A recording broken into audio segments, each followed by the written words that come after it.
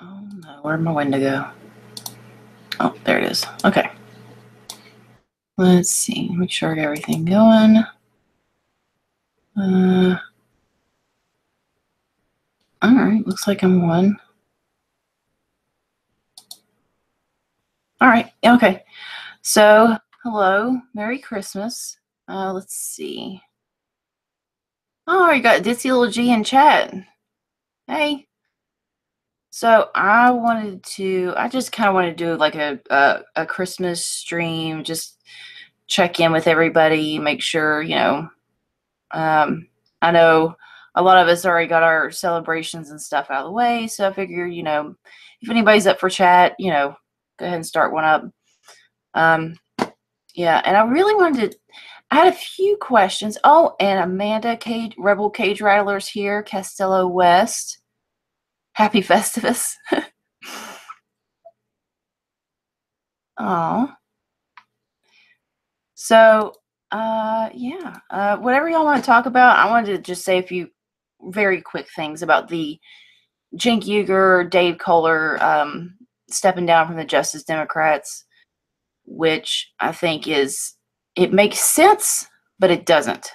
Like, I think that they had a conflict of interest, to say the least. I don't think that well, at least Cenk, considering that he does the news and then he does all this other stuff, which it's a very blurred line, right? I mean, I do news, I do politics, but I also advocate for certain candidates because, they're in my area, or I feel very strongly that, they would help people. So I understand how it can get a little bit blurred, but when I'm not getting money, like I'm not getting paid. So if I was getting paid for those, then it would be time for me to step down. But since I don't, receive money from anybody, there's no money exchange. I don't see the problem.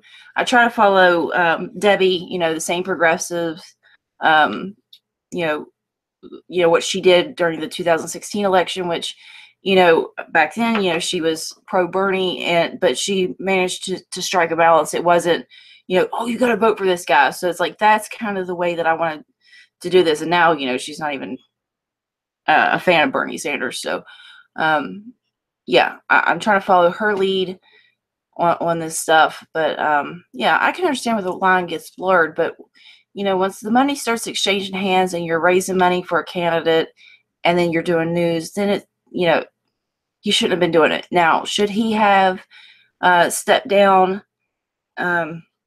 Hold on, I've got a horrible cough.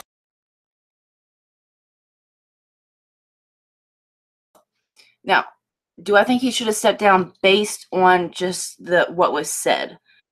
No. The thing is, it came up. They're digging through his comments. They're obviously, whoever did this was looking for something, right? Now, they had to go 18 years back. They're not picking anything new. This is from like 20 years ago that they're going and they're finding this stuff to bring up and prove, like, oh, see, he's a pig. He said all these sexist things. Well, to be honest, when I started watching TYT, which is back during the primaries, he said a lot of stuff back then that was like, whoa, dude, like, do you realize you're on a progressive news channel? You can't say this stuff, objectifying, sexualizing women. I mean, he'd say some just dumbass comments, okay? Like, he just said some really dumb stuff. So my question is, why is it that they're going 20 years in the past to find Cenk saying stupid stuff, which kind of, as bad as it is, which isn't that bad, um, they could have found something way sooner that would have had the same effect. So it's like, why are you digging around 20 years ago? It doesn't make any sense. There's a lot of questions. I'd like to know who funded this, because there was obviously somebody. This isn't something they just came across in the news. Okay, they had to go digging for this stuff. God dang cough. Hold on.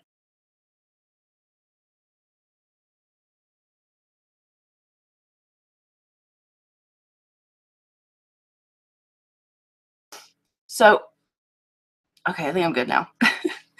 Sorry, y'all. I just had this horrible cough.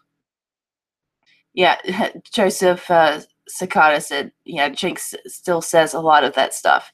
He does. And the thing is, like, as much as he's a sellout, I don't think he's malicious in it. I just think that he's dumb. I really do. I really think that this guy is genuinely dumb. So I don't think he's being mean about it, but he just says some dumb stuff. So why is it that they're digging around 20 years ago? Now the other thing, and I'm going to need y'all's feedback on this because I want to know how the sound is. I don't know. I am not tech savvy. Okay, I don't know how to share audio through the computer, so I'm going to try to play this video. And because the other person, it was Cenk, then there was Dave Koller, and then there was Kyle Kalinske that stepped down. Now, here's what I want to show you from Dave Koller. All right, this dude, he's a piece of shit, man. He is so myopic in his thinking. Now, this is when I knew David Koller was full of crap. Let me see if I can. Oh, God, there's just so many windows. I don't know how to do this. All right, so let me see if I can figure this out. Share screen. There we go. Oh, I'm going to pick that. Okay. All right, let's see if I got my screen up. All right, so I'm going to play this for you. Hopefully the sound is okay. I want to start with a quick message to the people of West Virginia and New Jersey. Stop voting for Republican presidents and governors, or stop complaining that you can't drink your water or cross your bridges. You vote for these thugs who don't have the interest of the public in mind, and you're going to get problems. Vote for your own person. Now, dude, look at this. Look at this glazed over, just fucking. I've drunk the Kool-Aid. I feel so good about myself. I can look down on these poor white people and just feel so damn good that I voted for the right people. I didn't vote for stupid people, even though I guarantee you he voted for Hillary Clinton, which would have fucked him over. And then I would have looked at him and said, well, maybe you shouldn't vote for neoliberals, okay? You get what you deserve, Dave. Ugh. Personal interests, not in favor of someone else's. But what I really want to talk about is Thailand. Drink your water or cross your bridges. No. I'm going to replay this. Hold on. I want to start with a quick message to the people of West Virginia and New Jersey. Stop voting for Republican presidents and governors, or stop. First of all, asshole, we don't vote for Republican governors, all right? We haven't had a Republican governor ever, okay? So do your fucking research before you talk shit, all right? That for point number one. Point number two is, okay, so if you vote for people that, it just shows how limited he doesn't understand. He doesn't care to understand the reasoning why people vote against their best interest. When I see somebody that votes for somebody that is obviously not good for them, it makes me stop and say, how the hell did that person vote for that person? So then I start doing research. I start talking to people. I don't get up on my high horse with my stupid face and start talking crap about things that I don't know. You get what I'm saying? Like, maybe just like look into it just a tad bit, just a little bit before you start running your mouth on stuff. Now, even though this and this statement, let me tell you, this statement was made January 13th, 2014. This was the day. It might have been the very day that we had the water crisis here, which is when a chemical was leaked into our water, and it was MCHM, and we had 300,000 people without water for about 2 weeks. Even though they said it was safe to drink, I know it wasn't. And even if it's not MCHM, they're still leaking poisonous chemicals into our water. So it's not going to go, it hasn't gone away. They just switched different chemicals. And we have these chemical leaks all the time. I mean, we've had several, MCHM leaks since then, but nobody's reported on it. So, and people still drink the water because nobody knows about it. Nobody knows how awful it is. So, I mean, some people do because, their water comes out orange or flammable when it comes out of the sink. But, for the most part, if it's clear, people are like, well, okay, I guess it's safe to drink. It might smell like licorice and it looks a little weird, but whatever. Yeah, let me figure out how to get out of this share screen. Oh no, coughing fit coming on.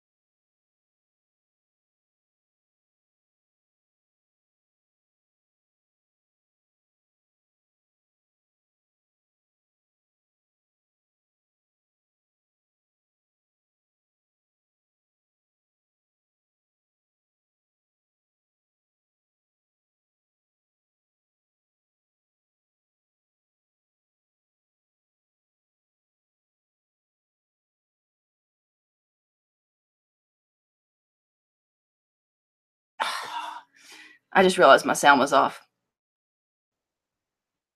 Like I said, I'm not tech savvy. Thank you for pointing that out to me. Oh, let's see who else here. Oh, well, isn't that interesting?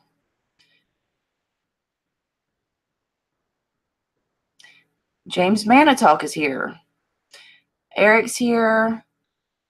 Fly. We got Rebel Cage Rattler. Ditzy Little G. Dax Jacobson. Jeremy Walker. Michael Gaspar. Christian. Fly. I think I already said Fly.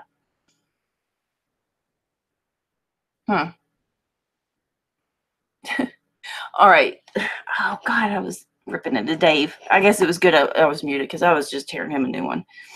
But here's the thing. Dave wants to pretend like we're just some, political anomaly that, there are certain states that vote against their best interest and some states don't. I mean, he lives in California, and Californians don't vote for stupid people, right? Like, they're just they've rid themselves of all these problems. They have universal health care, and they have, they've solved their homeless problem, and their housing prices aren't through the roof. They don't have politicians there that are screwing them over because they always vote in their best interest, right? Mm-hmm. Yeah. So here's the thing. It's like it's the same thing like you see with racists, right? Like, for some stupid reason, that they feel like instead of doing something about a problem, they can feel better by looking down on somebody else. And that's exactly what Dave did with that one. And that just kind of really illuminated for me, like, exactly how TYT thinks.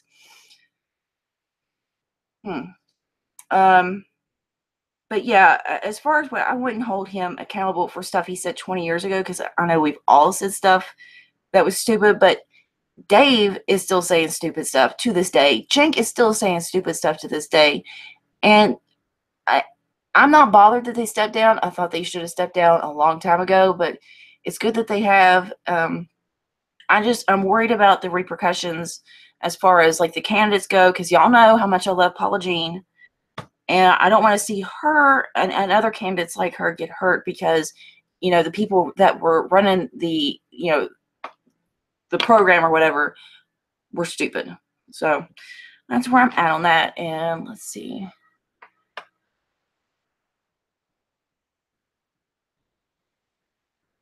Yeah, Kevin said, I was at my aunt's house last night, and she and my cousin have the mindset that they don't want to pay for other people's health care, and they're intelligent individuals, but they don't pay attention to this. Yeah, I mean, that's the thing. It's like, you see so many smart people out there that get fooled into thinking really dumb things, And it's sad to see because, I mean, it's like you could be using your intelligence for like so much more than you're limiting yourself. You're hurting yourself by thinking so small. But like, you have to think small sometimes. I'm one of those people. I think big, I have big ideas, but when it comes to the little stuff, when it comes to like the day-to-day stuff, I'm garbage at it. So you do have to have a balance between the little stuff and the big stuff. But, some of these people, they don't think about the big stuff at all. And I understand why a lot of times, because it's all about survival. But, yeah, Kevin said, just for the record, that's the other Kevin. Yeah, we got a couple of Kevins now.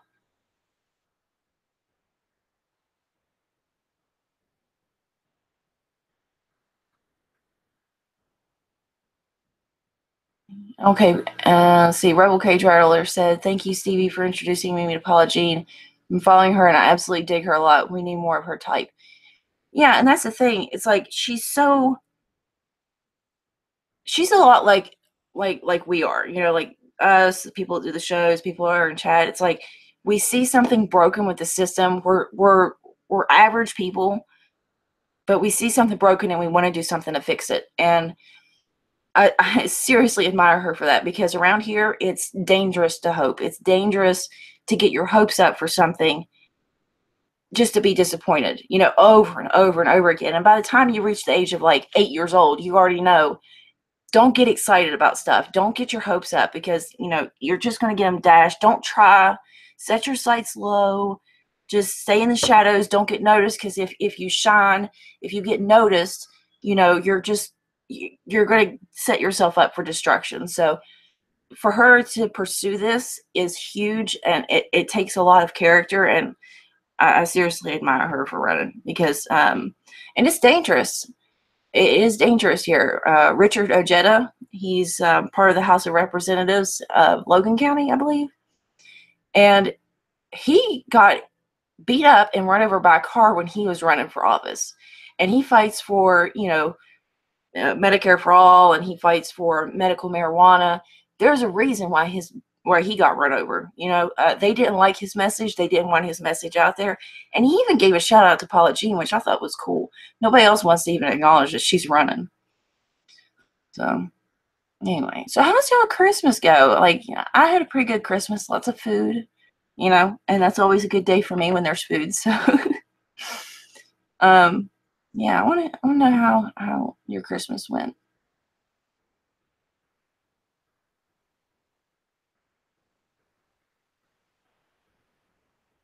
Mm-hmm. Dax Jacobson said, if American universal healthcare excluded Black people, I guess it would have passed in 15 minutes. If it would have excluded anybody, if they would have just picked a group and just said, like, let's just dump on them, yeah, it would have been passed. If they could have exploited somebody, let me put it that way. If they could have exploited somebody with universal health care, it would have already been passed. But the thing is, it helps people, so can't have that. Can't have any of that here. Is Jake? Jake Smith is here. That is awesome. Hey, Jake. I haven't talked to you in forever. Hope you're doing good.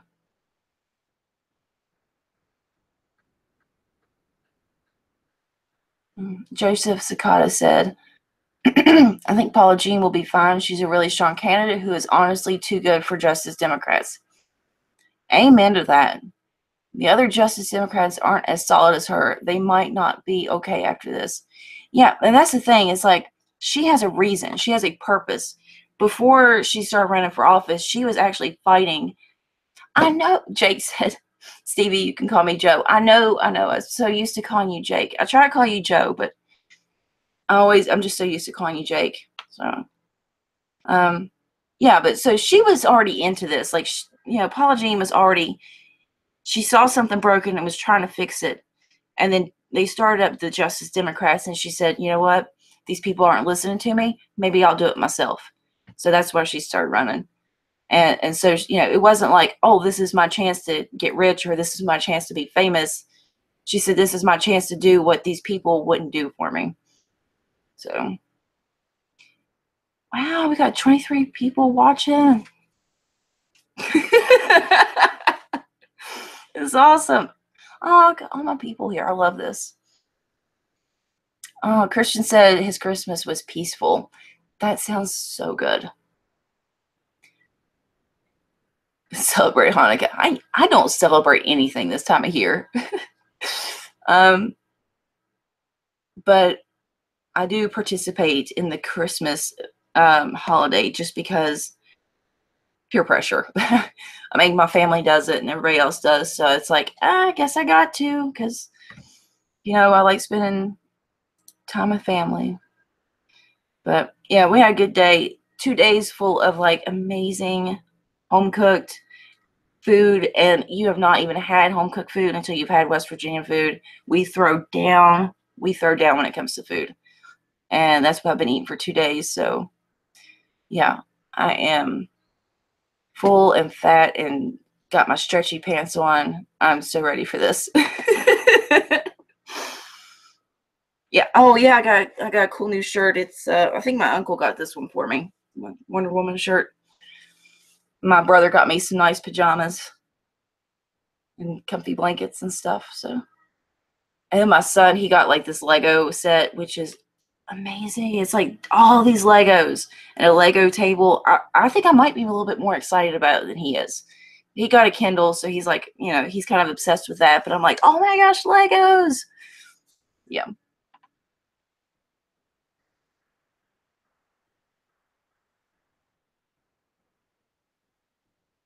let's see. I guess I'm going to call you the other Kevin for right now. He said, with all due respect, it feels very odd but refreshing to communicate with a progressive with similar ideals from the South. I hate the narrative of a divide created between us citizens. And yeah, I mean, that's what I start seeing. Like, when I start actually doing the research into this, I see that there are so many problems. It's across the board: poverty, drug abuse, lack of jobs, lack of proper education. It's just, we're all getting screwed, man.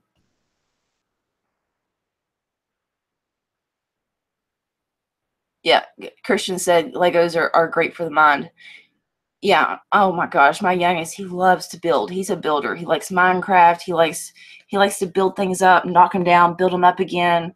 The whole process. He can do it just over and over again all day. Mm.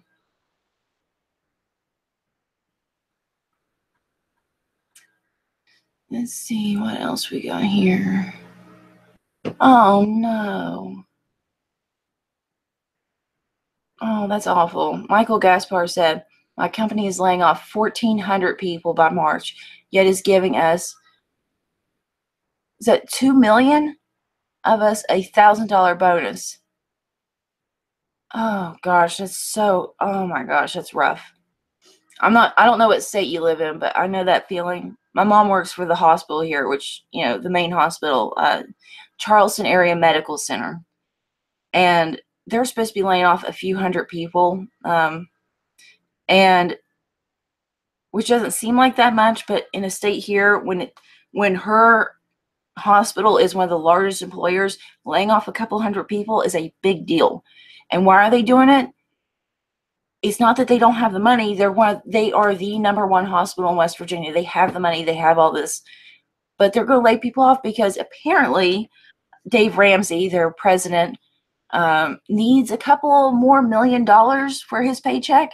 So yeah, he's already making several million a year, and it's like, why are you making millions of dollars? I understand, running a hospital is not easy, but neither is being a CNA, neither is being a nurse or a doctor, and they're not making that much money. So I don't know, man, maybe spread it around a little bit instead of laying people off. Oh gosh, y'all are talking Super Bowl in the chat now. Y'all done lost me. Okay. I know so little about sports. There are teams and there are balls involved, and you know, you should get to one end of the area and get your ball there. That's about it. I don't know anything about sports. Went through a very, very brief period where I liked college football when I was in college, but that lasted about a semester, which is about how long I lasted in college. So, yeah.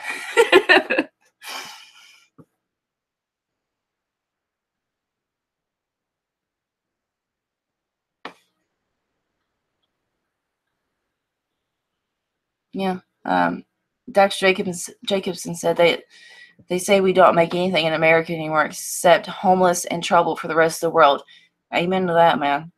That's all I see.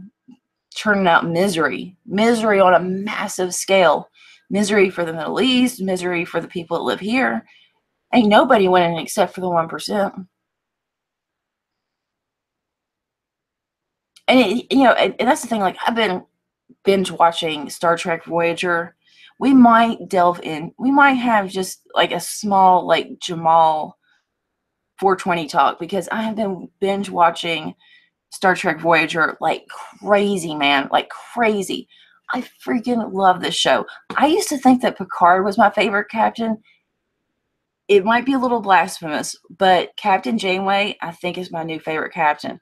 Man, she knows how to run a ship.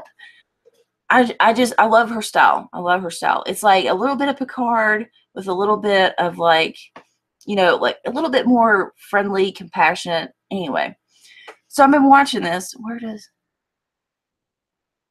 Oh, okay. Joseph was asking where I live. I live in West Virginia. Yeah, I live in southern West Virginia. I live in the capital city, Charleston, and it's kind of this. intersection of there's coal country and then there's Chemical Valley. And I always thought I lived in Chemical Valley, but they kind of overlap because I live so close to Boone and Logan. So yeah, I'm getting screwed by a lot of different people right now. But yeah, I'm watching Star Trek, and to see them, some of the different episodes, the things that they have to go through. Now, I just watched one, and I don't remember the title of it, but everybody in the ship, all they want to do, they're just trying to get home. That's all their whole goal, but they want to do so ethically. They've come across different ways that they could have gotten home before, but either those aliens didn't want to like share their technology, or something would come up to where it wasn't ethical, or they would have to go and like do something unethical in order to gain that ability to get home. So anyway, so they found in this episode, they found a wormhole, and it just seemed perfect. And of course, Seven of Nine, the ex-Borg that's on ship, tries to tell them something about this. It just smells fishy. Okay, the chances of finding a wormhole here would be infinitesimal. Like, there's just no way we're going to find. I mean, it's not going to happen. That's the odds. And somehow we found a perfect wormhole that's going to lead us back to Earth. It just seems a little too convenient. And then all these people are getting all these letters in from Earth, and, oh, we're going to make you ambassador, and we're going to give you your dream job, and you're going to see your family. And it was just, yes, Dax, that's right. The fake wormhole that leads into a monster that eats ships. And she's like, yeah, this just isn't right. And so what they do is the two people, well, there's three people on the ship, but the two adults that could see through it, the doctor and Seven of Nine, they deactivated them because they were telling them things that they didn't want to hear.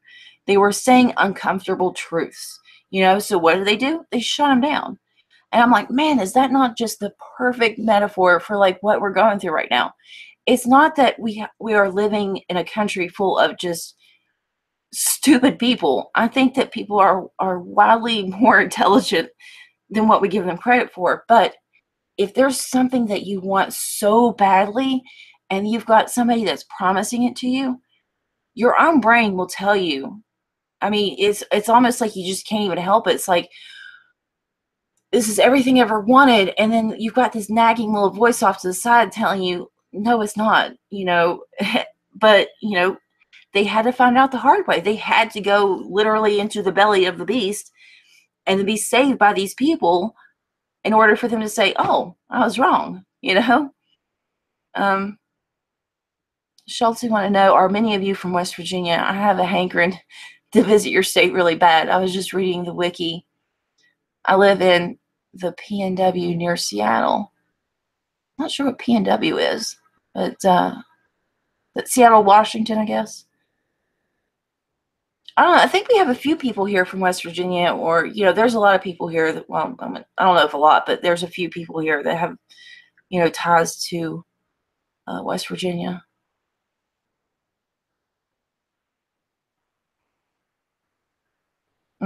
Yeah.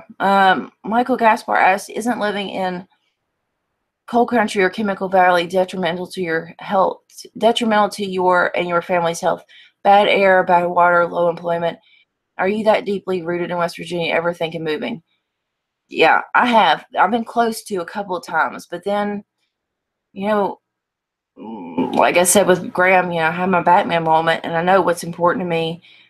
I see so many good people here, and I don't want to abandon them. It feels like I'm running out of a burning building and not pulling the fire alarm if I don't say something. So I'm still open to moving, but for right now, I want to see what I can do here, because I feel like there's some good people here that are still fighting the fight, and I'm going to try and collaborate with them and see what we can do. Because, man, it's just sad to see. It's sad to see so many good people just end up in the garbage because coal's more important. Because, I mean, our our health is garbage here.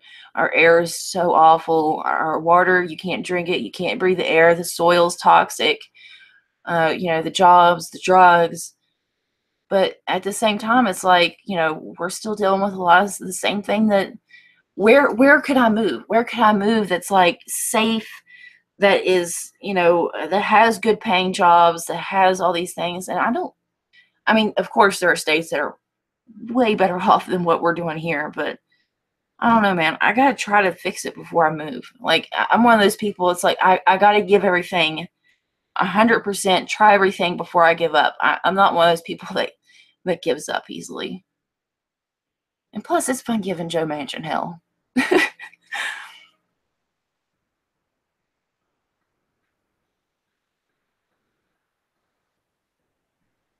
Oh, if I said they nicknamed the new Kevin, they'll have to let me know.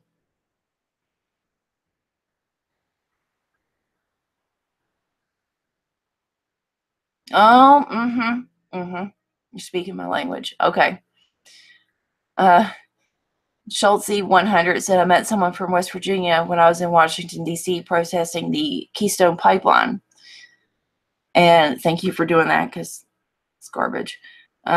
But since then, I wanted to learn more about Appalachia, and I can't stand mountaintop removal. Neither can I. It contributes to well, first of all, it contributed to unemployment because they were trying to do with underground mining and switch more to mountaintop, which requires way less people. So first of all, it hit our unemployment, or, we took a hit on our employment. Second of all the pollution and the toxins and chemicals and stuff that it releases into the environment, just the process of getting it out of the mountain, it's horrible. It's horrible to our health. And then you look at, okay, once you get the coal out and all this, what are we using it for?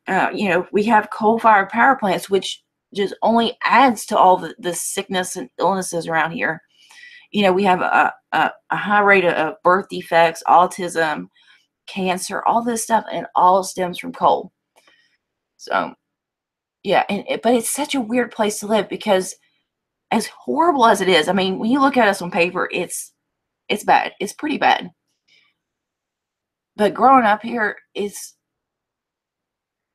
like nature, like nature is like, damn you scary. And then there's nature that's beautiful, breathtaking. And that's everything that like West Virginia is. There's so much ugliness here because of the coal companies and stuff, but there's so much beauty here. And it's not just the nature, but in the people, in our way of life. And I just love it. I think the people here are worth fighting for. Joseph asked, are there progressive Polygene type candidates running for office at the local level in West Virginia? Yeah, I interviewed one of them, Elliot Pritt. He's running in the Mountain Party. He was a Democratic Socialist, but he switched because, there's issues with that. So he switched to the Mountain Party, which is our version of the Green Party. And he's running, oh gosh, I don't know. I don't think Independent Outsiders here, but I wish I could remember her name. There's another woman that's running.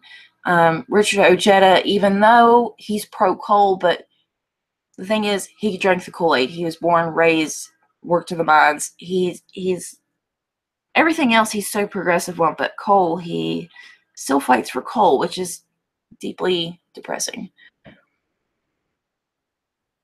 Let's see. Oh, I lost my place here. All right, let's see where we're at. Yeah. Rebel K trailer said, what the hell happened to your area? Since I was there, it was beautiful way back then. Oh, yeah. Gosh, there's just so much beauty here. But even like our places that were supposed to be off limits, that were for tourists and rich people, like New River Gorge, the pollution is so bad, it's leaking into those areas. The water's becoming toxic there. As much as I want business to come here, don't whitewater raft in West Virginia anymore because the water just is not safe.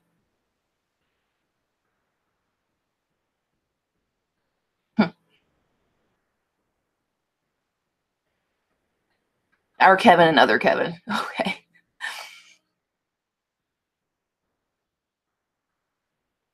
Oh, Claire McCaskill. Yeah, I can't wait for her to get primaried either. I can't wait for most of these people to get primaried. Mm-hmm. Our Kevin said mountaintop removal is dumb. It is. I mean, it is. We go through this big, elaborate, toxic process to get a resource that is obsolete. Absolutely obsolete. Kevin Clone. That's another good one.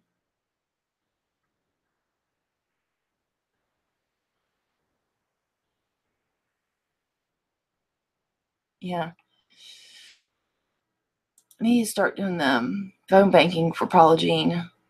And I have completely fallen off the grid past couple of weeks.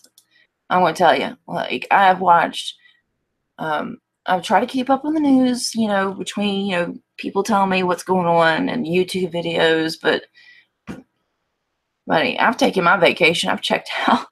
I did. I checked out, man. Like, I'm watching Star Trek and doing a little else, like trying to, I don't know, I've got a few things going on in my life. I've been trying to get that in order. My son's been having some issues with school, behavioral learning, so I've been having to do a lot of time with him, trying to get him caught up.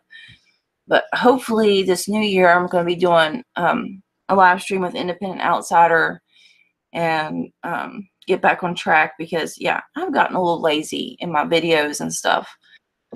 So,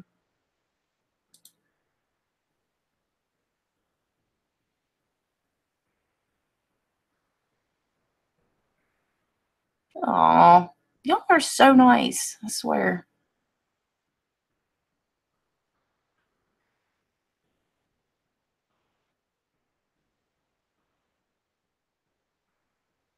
Yeah, I thought that was pretty funny. There was a coal museum in Kentucky that is being powered by solar panels, which is like, that's what I want to see here. I want to see coal that is so obsolete that we have a museum dedicated to it. Like, we do have a museum, but it's like, how do you have a museum? I mean, like, how do you have a museum when it's not history yet? It's not, I don't know. It's like, we still advocate for it. We still have jobs in it. It's not history yet. It's not our past. Let's make it our past, and then let's make a museum of it. But no, we're still pushing for it. And out of a state that has 1.8 million people, we only have 3,000 coal miners. And yet they want to make everybody think that, like, coal miners are like this big booming industry. There are no coal miners here. I mean, I've seen person after person after person get laid off, and then they end up having to work these really, I mean, not that coal mining is a, fancy job or nothing, but they have to work way harder for way less money to pay for stuff that is overpriced anyway. It's like, yeah, maybe it's time that we should, I don't know, maybe try something different. But, they're still getting paid by the coal companies, so, which I can't even say that anymore. It's mostly fracking and pharmaceutical. I mean, the big pharma is the monster that nobody talks about. Coal is huge here, or it used to be, but that's kind of like, yeah. I mean, I'd like to see. Yeah, Schulte said, "Is there even 1,000 coal miners there?" It might be now, because the last time I checked, it was 3,000, but it definitely could have dropped since then.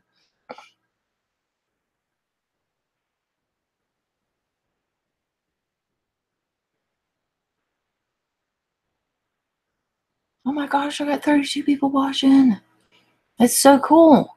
On Christmas night, I'm honored.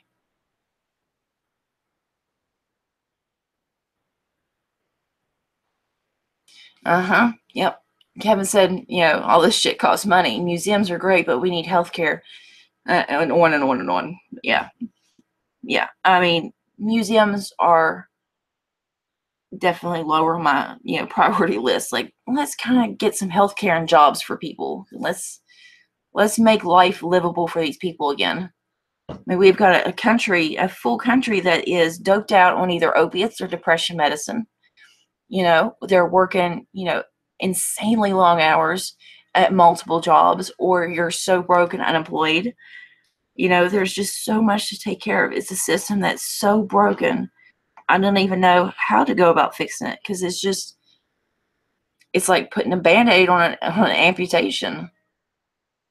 But, I'll do what I can and learn along the way, and that's all I can do, I'm doing all I can. And that's what y'all are doing too. I mean, y'all show up, y'all make a point to, try to educate yourselves on, not only what's going on in your area, but, you take the time to listen about what's going on in my area, which I think is great, because that's how we know about this stuff. I mean, like, I didn't know about how bad, like, the California, housing prices were, because the housing prices here, y'all would pass out if y'all knew the housing prices here.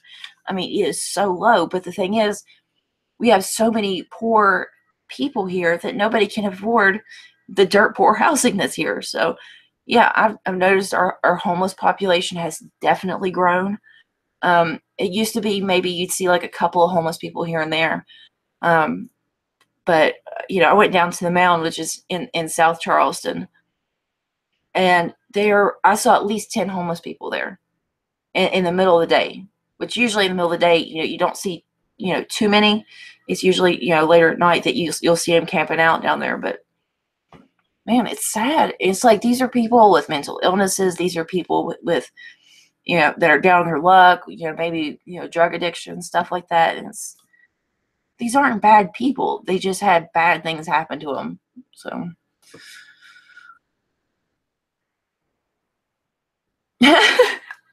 Schultzy 100 said, "Can you do any of that clog dancing? That looks like a gas. I can't.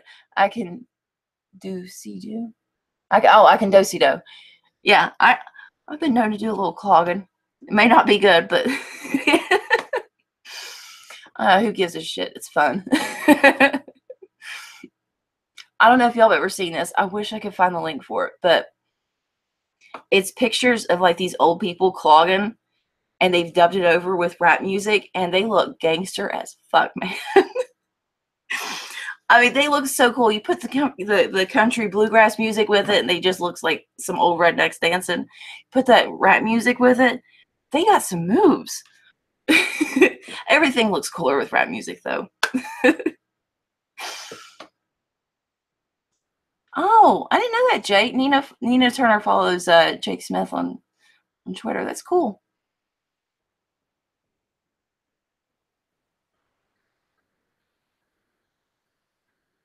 Yeah, I thought about doing like a clogging video. I don't know, though.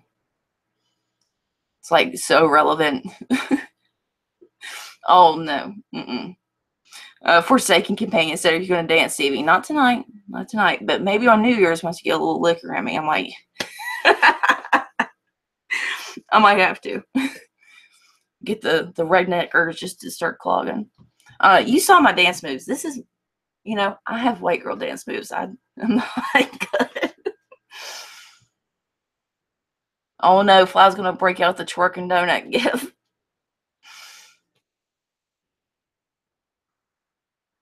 Yeah, Kevin said Nina Turner rocks, which that was the first time I got to see both Jake Smith and Nina Turner, which was equally awesome at that Mobilize 88 summit. That, if it wasn't for Jake and for Karen Smith, I wouldn't have made it out there. But I got to go out there and meet, Paula Jean, Amy Valela, I think that's her name.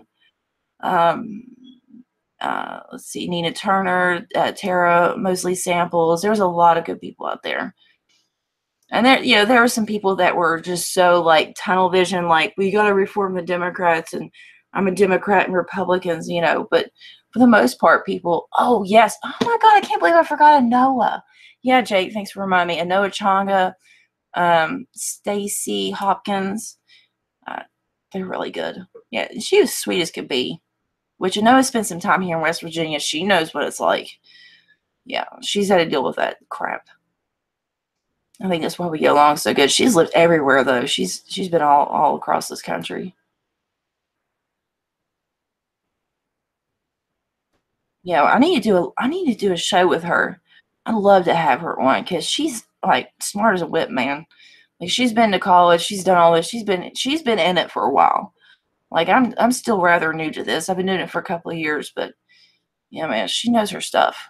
Although, you know, there's some stuff I still disagree with her on.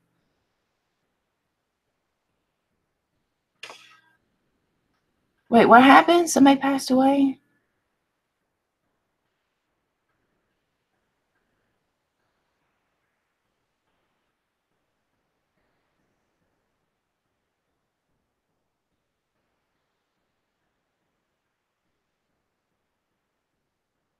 Me too, Charlotte. Yeah.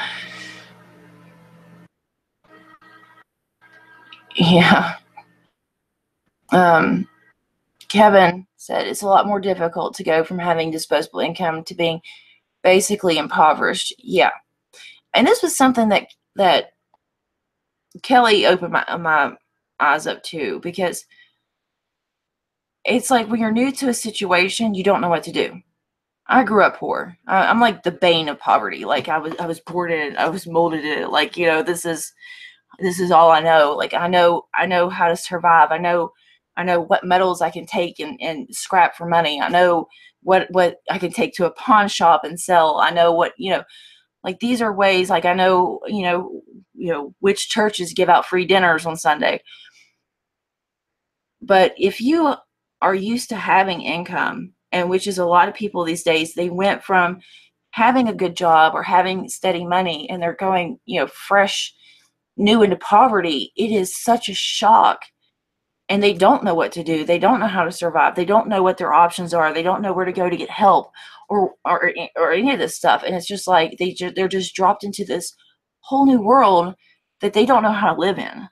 So it's like in some ways I'm a little bit more advantaged because I know, some people out there, they've never had to do their own laundry. They've always had a maid do that, or they've always had a yard worker to mow their lawn. They don't know how to do these things. They even know how to do things, like just basic everyday stuff. And it's just like, and then you're poor, you can't afford for somebody else to wash your clothes and wash your dishes and do your yard. You're just like, nah, you don't know what to do. So yeah, I definitely got, yeah, I, I feel for him on that. But at the same time, I'm like, at least you got a little bit of time in that, where you didn't have to worry about that.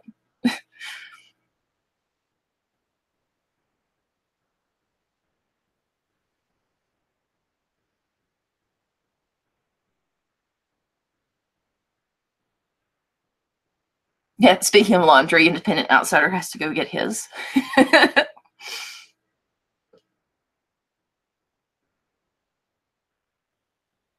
Oh, Kevin wanted to add something on the homeless thing. Um, oh, independent outsider as a migraine. That sucks, man. But he's going to do a live stream if it subsides, hopefully.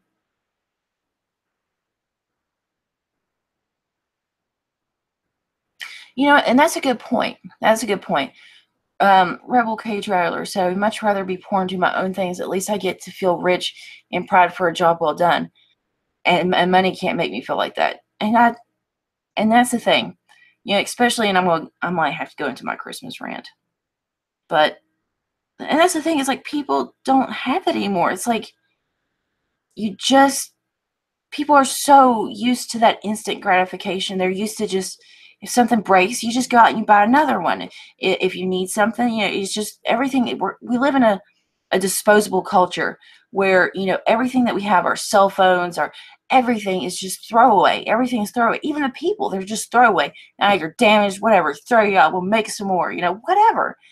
And it's just, nobody takes pride in fixing things up and working and stuff. It's just like, and I understand because people are so busy surviving. It's like, how do I have time to take pride in doing something well when I could pay $1 for it, and just be done with it? But, and that's one cool thing. I know James Manitalk just put up a video where, him and his kid made a skateboard together. And I think that's just amazing, first of all, because it's hard to find children these days that want to do that kind of thing, that want to spend time with their parents or want to go. I mean, most kids are like, just buy me a skateboard, Dad, But, his kid actually wanted to take the time out and put in the work and the effort of crafting something that he wanted. And when you do that, when you're able, and the biggest resource right now is time. I mean, hell, we don't got money. So, our biggest resource is time. And for a kid to actually take the time out, with school, sports, all this stuff, take the time out to make something with his own hands is a pretty big deal. So I thought that was really cool. Robert Schultz, what do you have to say? Oh, skipped up. I restore old cars so I see the pride in bringing something broken back to life. Yeah, I mean, I've done that with furniture. I've seen stuff that, okay, don't judge me, but I'm a former dumpster diver. I could be one now, but I used to back in the day. If you go to the nice neighborhoods on trash day, you'll see that rich people throw stuff away that isn't even broken. It's just like, well, it's not in fashion, so I'm just going to get rid of it. So, or if you hit up like the Goodwill or the, Salvation Army that's like adjacent to rich neighborhoods, you'll find some like really good stuff. But I used to do that. I mean, there's been a time or two that my family's thrown me in a dumpster to pull some stuff out. So I definitely see, and it's just stuff that they think is trash, but if you put a little bit of work into it, maybe, put some new fabric on a couch, or, just different stuff, man. The desk I got right here that I'm using right now, it was sitting next to a dumpster in some rich neighborhood. I was like, well, that's mine. Snatch it up, and it was free. It's a perfectly good desk. There's nothing wrong with it. And this cabinet right here was got thrown out of a doctor's office. This one that I got from my grandma after she passed, but you know, and it's something unique. When you fix it up yourself, it's unique. It's exactly what you want. It's not something else that you're like, well, it's all right. It's most of the things that I want. No, it's exactly to a T what you want. You get the pride of putting the work in, and most of the time it's a lot cheaper. Oh my God, Fly. Oh, I can see that. Fly said, sadly, it may soon become illegal property of waste management companies. I do not doubt. Don't give them any ideas. Buddy, that's how I get my furniture. I got my kitchen table from the dumpster. I know it sounds trashy as hell, but come on, man. Clean it up, put some bleach on it. It's good to go.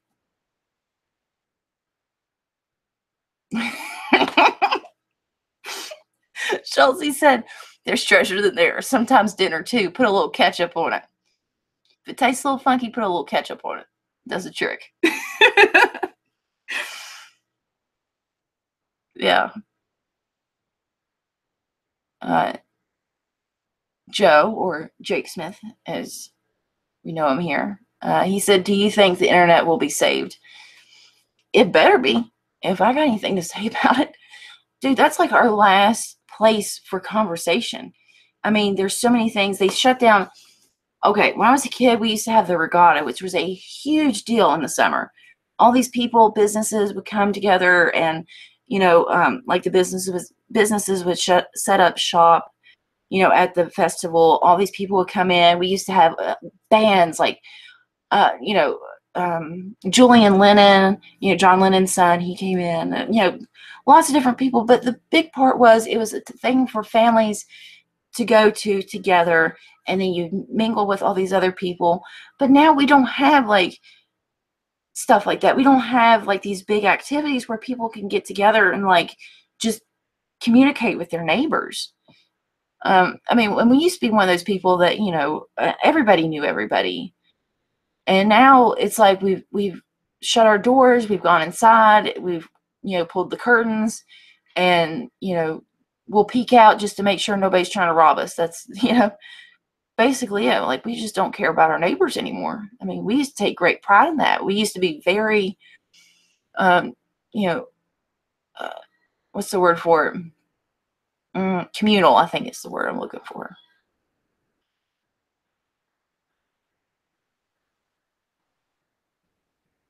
Yeah, we just We don't do that anymore, but I wish we did, man. And that's another reason why I started speaking out on this. I just saw people that were so loving and so caring that would help out, any stranger. I mean, you can't walk past somebody here without, it doesn't matter if you know them or not. You just wave and you say, oh, hey, how's it going? And it went from that to just, walking by people and looking at them crossing the street, like you don't do that anymore. It's just sad. Oh, Independent Outsider said he just got a bunch more subs. Yeah. Independent Outsider is awesome. He's got burning hair and he don't care.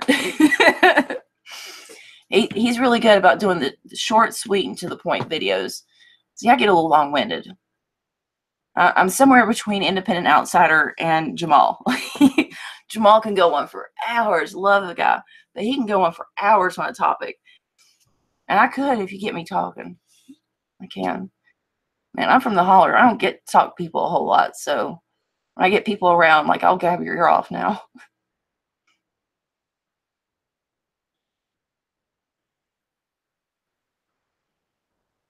Let's see what else we got.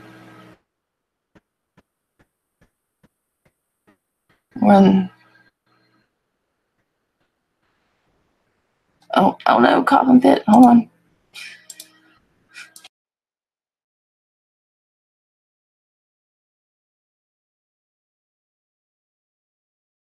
I know everybody's getting sick, man. Everybody's getting sick right now. I know it's winter, but this is just not. It just keeps coming back. I can't kick this. I might actually see a doctor. God, it sounds like rich people stuff. Oh, I might just have to see a doctor. I'm not feeling quite so well. Yeah.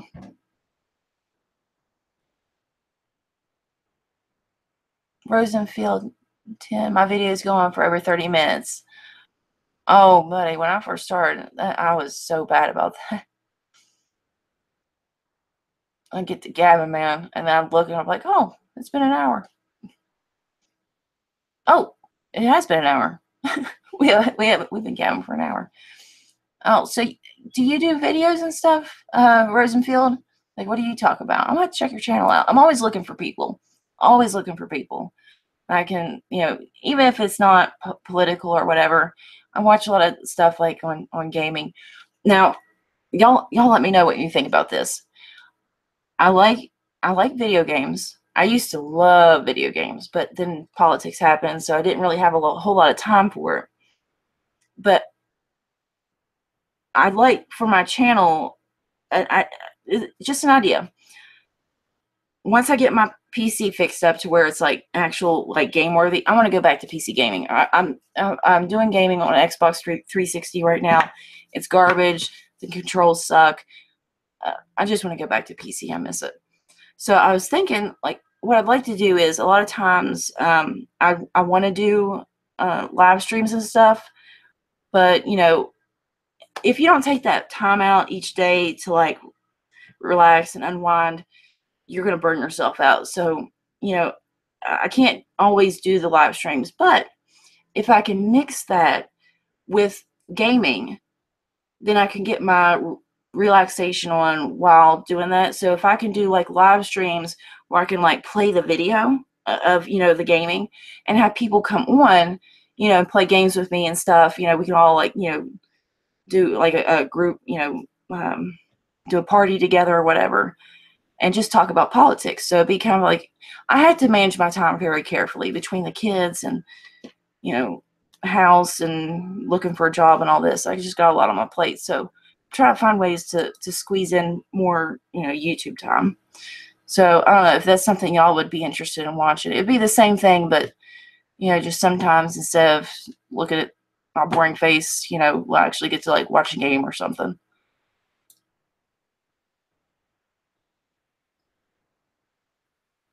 Yeah, Kevin said it gives you a lot more options in games, plus it's still a PC, which I thought that would be the smarter investment, because instead I need a PC. I need a PC for all the stuff that I do with YouTube and all that, but I also like my gaming, so it's like kill, two birds with one stone, just get a good PC and don't have to go through, Microsoft and Xboxes and all that stuff. Plus, I like all the mods and stuff. I used to have a Steam account, and it's just so much more fun when you can like add mods to it. Do y'all want to? I don't know if I can do a link for people to join in. Can I do that? Is there a way to do that? If y'all want to join in, I mean, the more the merrier, buddy.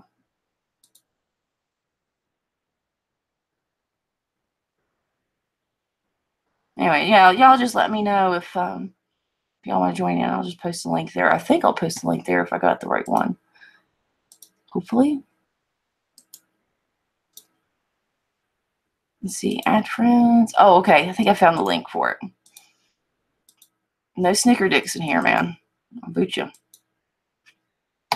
And if y'all aren't familiar with the snicker dick incident of 2017, just go check out Independent Outsiders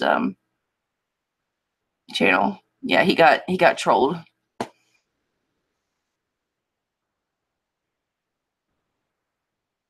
Oh, Forsaken Companion prefers console gaming. Which one? You got PlayStation, Xbox. Oh my God, Michael Caspar mentioned curling at the Winter Olympics. I was up there at Mom's house yesterday, and we were flipping through the channels, and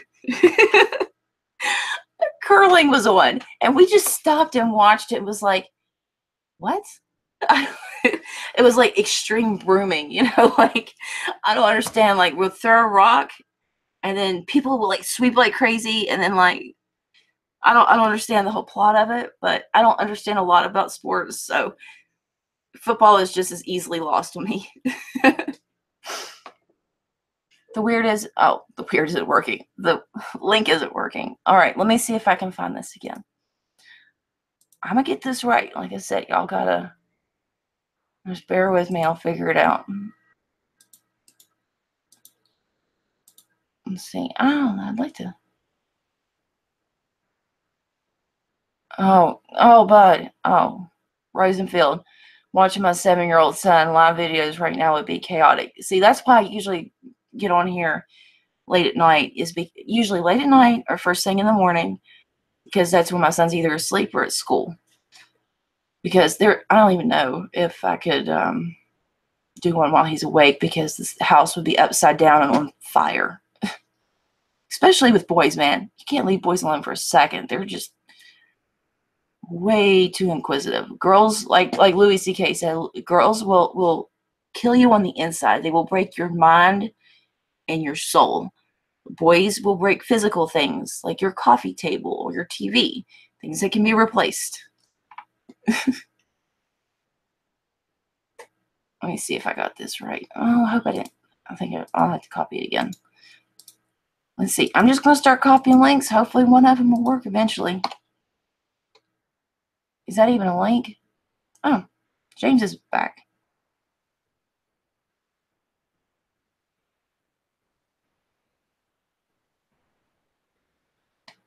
I don't know if that works. Yeah, curling is a skill. And then I'm sure it is. It's lost on me.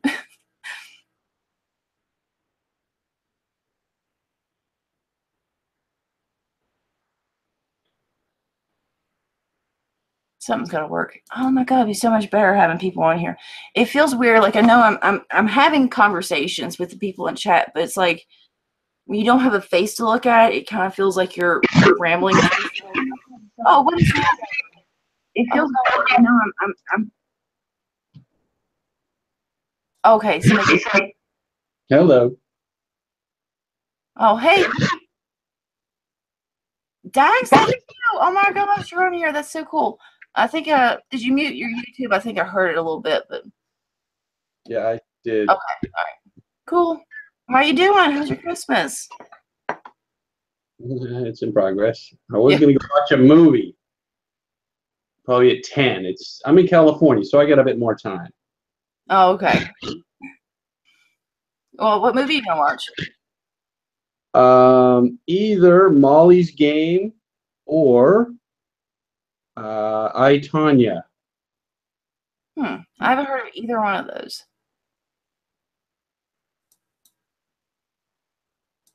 so I don't know. Probably I, Tanya. It starts at 10:20. Done. Hey, Chelsea, you used to do curling. That's pretty cool. Maybe you can shed some light on it, because I don't know, man. But then again, like if you look at football and stuff, it just looks like, a bunch of guys, just running back and forth on a field. It doesn't, I don't know. So I know there's a lot more to it. It always looks more simple from the outside, but I just don't. I guess if it was explained to me, I'd get it a little bit better.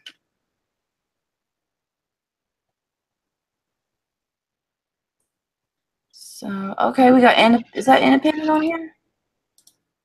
Yeah, we got independent outsider. Hey. Hey. I don't know if I'm ready for you to see my face yet. Hold on.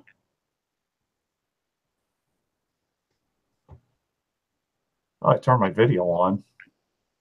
Oh, that's weird. Okay. All right, I'm still here. I'm gonna turn my camera off for just a couple of minutes, but I'm still gonna stay here and chat with y'all. Oh, there we go.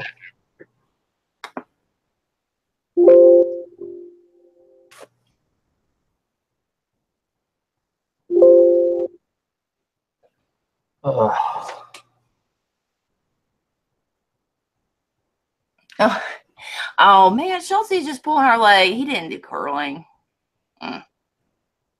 You got me fooled there. I don't know what just happened or who. Oh, okay. You guys still hear me? Yeah. Oh, okay. Oh, it must be an old screen. Yeah, my YouTube just exploded. Apparently, people, a couple of people saw my stuff, or I haven't been posting videos, and all of a sudden, people really like me because I haven't been posting videos. It's weird. I got like five people. I don't know what they saw. Yeah, I've been trying to. I don't know. See, like that's the thing. It's like sometimes I'm not able to do the videos, like all the time. I mean, Jamal's a machine. Like he just turns them out like all day, every day. I don't know how the dude does it, but I don't know. If I'm not doing this, I do want to promote people. If I'm not able to do live streams, I at least can like retweet somebody or get, advocate Right. for other. So it's like, I try to put you out there, let the madness begin, people like that I usually watch. Well, Oh, Snork's here. Hey. Hello. Oh, okay. No more echo. I have a new guy to promote. Johnny Axum is the real deal. So I don't know if people know him yet, but he's the real deal, and hopefully I'm going to be interviewing him in a couple of weeks. So, wait, who are you interviewing? Johnny Axum, cool. Running for Minnesota office. But I was impressed by how he's been talking. He's talking about the role of the politician and the activist is to create their own obsolescence. I've been saying that for years now, and he's talking about Paul Wellstone. He's from Minnesota. I'm like, keep talking. I'm watching you now. So. Yep. Well, that's neat. Yeah. And I think Cenk, what? Go ahead. Cenk is he's a smokescreen. That whole Cenk thing is a smokescreen. I don't even care. I feel like he's just a useful idiot that the establishment is using. I don't think he's malicious in his heart. I think he's just a big dumb idiot, and that these people in power see a big dumb idiot with a giant platform that they can take advantage of. I don't know if he's aware of it or if people just. I just have a feeling that he's this giant grenade that the opposition is using towards the left to make the left look like assholes all of a sudden, because yeah, Cenk is a buffoon and Cenk is a sexist buffoon, but we've known that I've known it for over a decade. So Yeah. why why get all freaked out about it now? Yeah, it's like the whole Donna Brazil thing that just came out. It's like, oh, well, Donna Brazil's, is saying that it was rigged. Well, no shit. Anybody that was paying attention already knew this. You're a little late on your game news. I mean, come on. Same thing with Jake. He's been saying dumbass, piggish, sexist stuff for as long as I can remember, way back before I even started watching TYT, and he's still saying it to this day. So why did they have to go back 20 years to find some stupid stuff? Hell, watch yesterday's live stream. I'm sure he said some stupid stuff then too. Just watch every time Anna Kasparian rolls her eyes. Oh, I mean, whatever. I can't. I think I'm gonna do like a bullshit man kind of just montage stream where all the times that independent media has said the word tits. I mean, tits, tits, tits, tits, tits, tits, tits. I mean, what's the, you said ice titties before too. I'll get you in there. I know. I was just thinking that. I was like, oh shit, how many times have I said titties on there? I mean, have we learned nothing from George Carlin? They're words. They're fucking words. They're words. I mean, Yeah, George words Carlin so much more. Yeah, especially when you put them on paper. God. Yeah, it's like it means the same thing. It means the exact. I remember the first time I ever said the word crap. Dude, my family had a meltdown. They were like, "You're cussing." I'm like, "It's crap. It's not a cuss word." They're like, "Yes, it is." And I'm like, "But is poop a cuss word? No. I can say crap? No. Okay, I definitely can't say shit then, I guess. But it's like I don't get it. Or what was I watching? They just pointed that out. It was like they were talking about, if you say asshole on the radio, they bleep out hole. Right.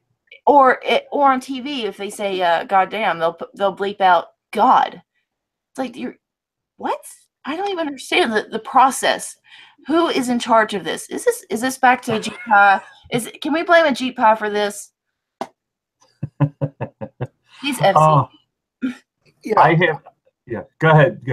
I think they shouldn't bleep out words. I think they should substitute something more fun. They did that. Actually, Howard Stern did that. Like for motherfucker, he said mother confetti or some shit. He did that before. That's an old idea.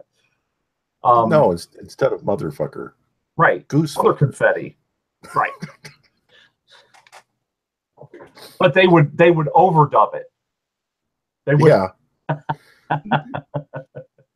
I also like the unnecessary censorship. I can't remember who did that. Oh, that's good. Where they would take a normal conversation and just bleep out a word. Oh my gosh. The best one I ever saw was The Count from Sesame Street, and he's singing a song about how much he loves counting. But every time he said counting, they bleeped it out. So it's like, I love bleeping. I can bleep all day, bleep the walls and all. It's like, oh God, it took a turn for bad.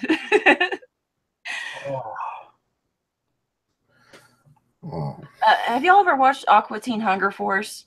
They had an episode on this, and they were talking about like the FCC and how they bleep stuff, and it was like a nun. They shot this nun in the head, and it's like all this blood coming out. They're like, no, this is bad. And then they show the nun getting shot, and a rainbow comes out. And they're like, this is appropriate. We can show this. Don't show what really happens. Show the rainbow. I used to watch anime with my kids, and there would be a whole bunch of anime that they for some reason at 1 year Japan stopped showing blood and started showing like rainbow colored blood coming out. Oh, I have not seen that. Oh my gosh, that's funny. Yeah, I don't know. Japan's weird about what they censor and what they don't. Yeah. Well, they're very good about conforming. If They Oh, come up with the idea, all of them do it immediately. My brother-in-law in Japan used to say there'd be some new fad. You'd see one person doing it one day, and you'd see the entire country doing it the next day. oh man, I don't doubt it. Hey, y'all ever hear about the redneck culture over there? Oh my No. God. There, I mean, you know how they have like these different little, cliques and stuff. You've got your anime cosplayers, all this different. There's a group over there, and they absolutely adore redneck culture, trucks, mullets, like the trashy, stuff you see people wear on cops, wife beaters. And it just blew my mind. I'm like, wow, we're cool somewhere. you know? I could just move to Japan. That's what I'm saying. Just go to Japan, get your white tank top and your freaking plaid shirt, and they'll just be like, and everybody's gonna be wearing wife beaters and shit. Oh, I'd be the coolest kid in the room, man. I'm original. You got to bring your El Camino, your fucking 70s El Camino down there. You'll be a god. I'm so redneck, I don't even got a car. I gotta hoof it, man, if I want to get anywhere. You got a Red Rider with a boat engine on the back. Yeah, I've actually been looking into that, like trying to find a way to like rig up something. I know this is gonna sound bad, but I got my grandma's old what are those called? The power scooters. I was like, if I can just tamper with that a little bit, the wagon on the back, I can get this it'll work. It'll do. You got all these people around here. They're driving like golf go-karts because, DUIs and stuff. So it's like, all right, so you can't have a license, but you can still operate a golf cart. I have a license, but I can't really drive because I don't have a physical copy. Yeah. So I was like, well, let me see what I can do. I can rig something up. Do some of that redneck engineering, figure out something. The hell are those things called? I can't even remember. There's a name for it. For the little motorized wheelchairs, there's a name for it. But go-karts are illegal in Virginia, or they were for a while, and they may now have an age limit because there were a lot of like between 12 and 15 years old one year. Kids were dying left and right because of the rollovers. So, but my car is a salvage rebuild. I'm really proud of it, really happy about it. For the amount of money I had saved up after my wife died, I really couldn't have got that nice a car. And I needed a car out here. We're remote. We're like West Virginia almost. Tiny town. You have to go a long way. We do have a grocery store in town that I can walk to and stuff like that. But for a lot of things, you actually have to drive to another town to get them. And so I use Amazon, and that can be expensive. So 5 miles south of me, there's this place that buys cars that are in accidents. And they'll buy two of the same model and put them together and get one good car. And apparently, my car was totaled for hail damage. Wow. Hail damage? Really? Yeah, and you barely could tell it. But there was dents on every panel of the car. Well, the front panel is like a driver's light section is like $1. Go to the others, or $1,000. You go to the other side, it's another $1,000. You go to the hood, it's $1,000. Pretty soon they just say totaled. Oh yeah, that's right. Because once the cost of fixing it exceeds the amount that it's worth, they'll trash it. Yeah. Yes. So I got a 2009 Chevy Cobalt with I think 68 or something thousand miles on it. That's what I used to drive, was a Cobalt. I totaled it. Less than 3,000. Wow, that's amazing. And I've had it a year now. And supposedly there was some part they took off of a different Cobalt. Mm-hmm. I can't figure out what they took off the other Cobalt. As far as I can tell, it might just have been the hail damage alone that made it salvaged. And then I was real proud of it, how it hardly, none of the hail damage it all showed. We had a hailstorm. My car was outside. The house had $20,000 damage from the hail. And now some of the hail dents are visible in my car. But I still think it looks better than if I went out and got another car.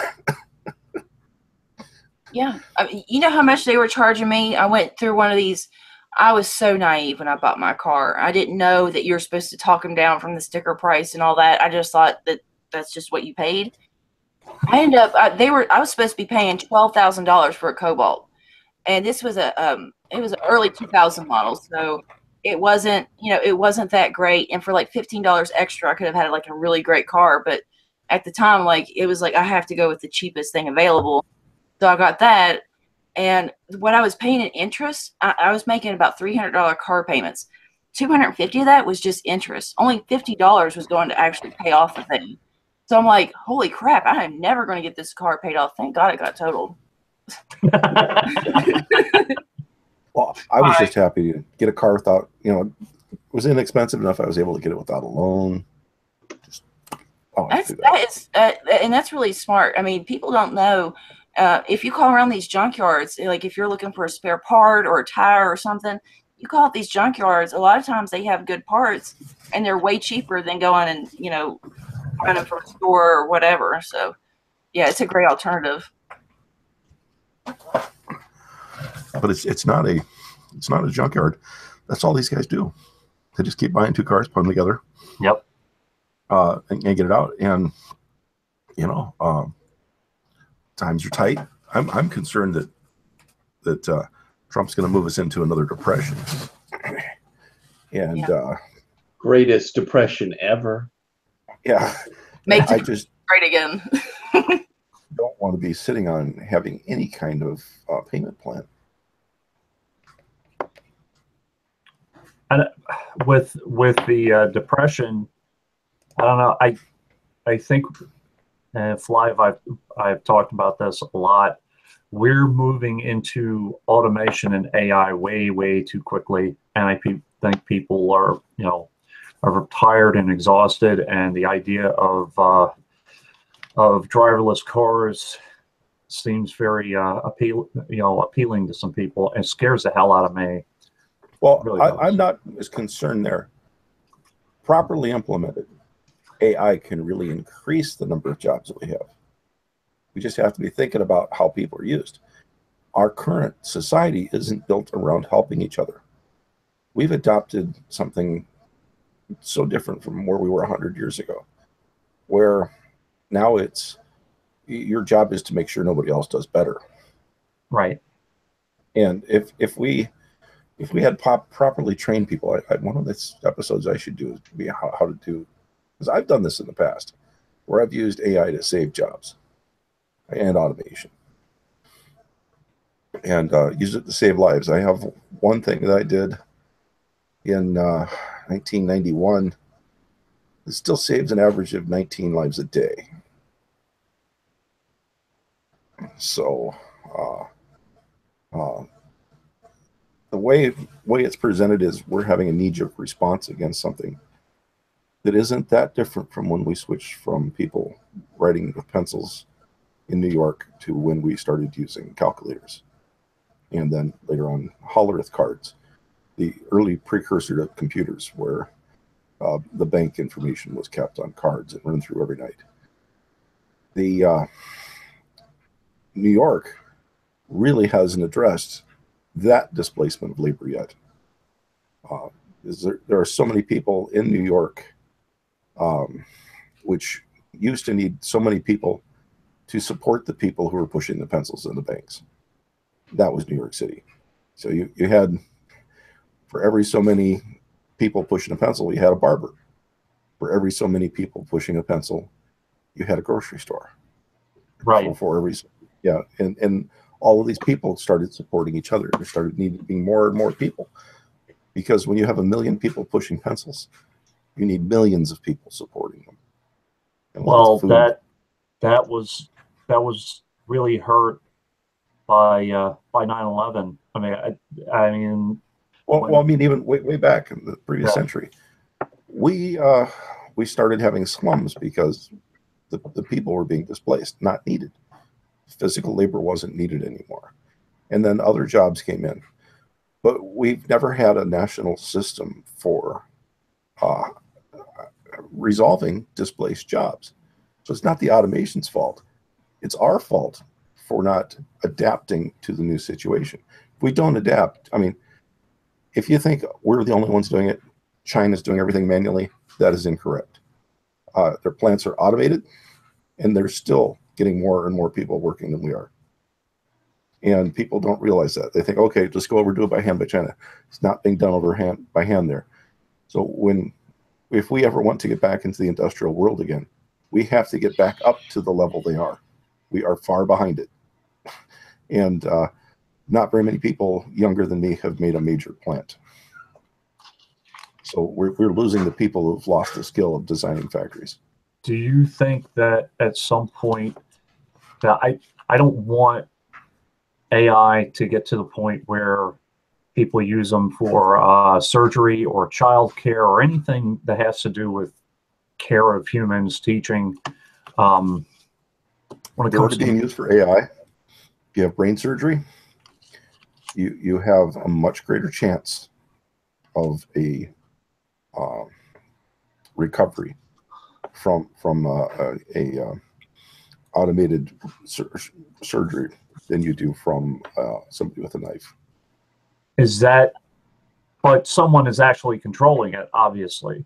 Well, what they're doing is they're controlling waypoints, and the computer is figuring out the path of least damage on the millimeter scale, whereas the human might be able to get to the nearest quarter of an inch. Quarter of an inch of brain loss is a huge amount. I think that as far as, automating some of the healthcare industry, it would be a huge win. I mean, your level of care would be so much better. I mean, not only what you were saying, Snorth, that, you're the odds are better, things turn out better. But on top of that, it's like the people that are working in that field have more time to actually care for the patient. Having worked in the trauma and surgical ICU, I've seen so many people that went through there for like gastric bypasses. The dude that was doing the gastric bypasses, he should have retired like 20 years ago. But almost every surgery that he did, his patients would end back up in the ICU because of, he'd nick their bowels. It was human error that he would just keep, and some of them even died from it. And it's just like, well, those were lives that could have been saved. All this other stuff, as far as like taking vitals, doing stuff like that, if we could automate that, because a lot of the nurses they were caught up in the paperwork, and they were caught up in doing like the routine, vitals and things like that like they didn't really have time to, how are you feeling? Or do you need repositioned? And are you comfortable? And if we freed up some time for them to be able to do some of that stuff, a hospital stay would be so much more pleasant, and it would even cut down on things like MRSA and stuff like that, where you wouldn't have these patient to patient transfer of like illnesses, because now you've got so many a shortage of nurses that they're running around and they're taking care of patients that are just sick, and then there's patients that have like MRSA or C. diff and stuff like that, and then they're giving that to the patients that don't have it. So now you have like this cross contamination that, if we had some robots in there doing their vitals, we wouldn't have so much of that. I have to backtrack a little bit. Human to human interaction is what I'm talking about.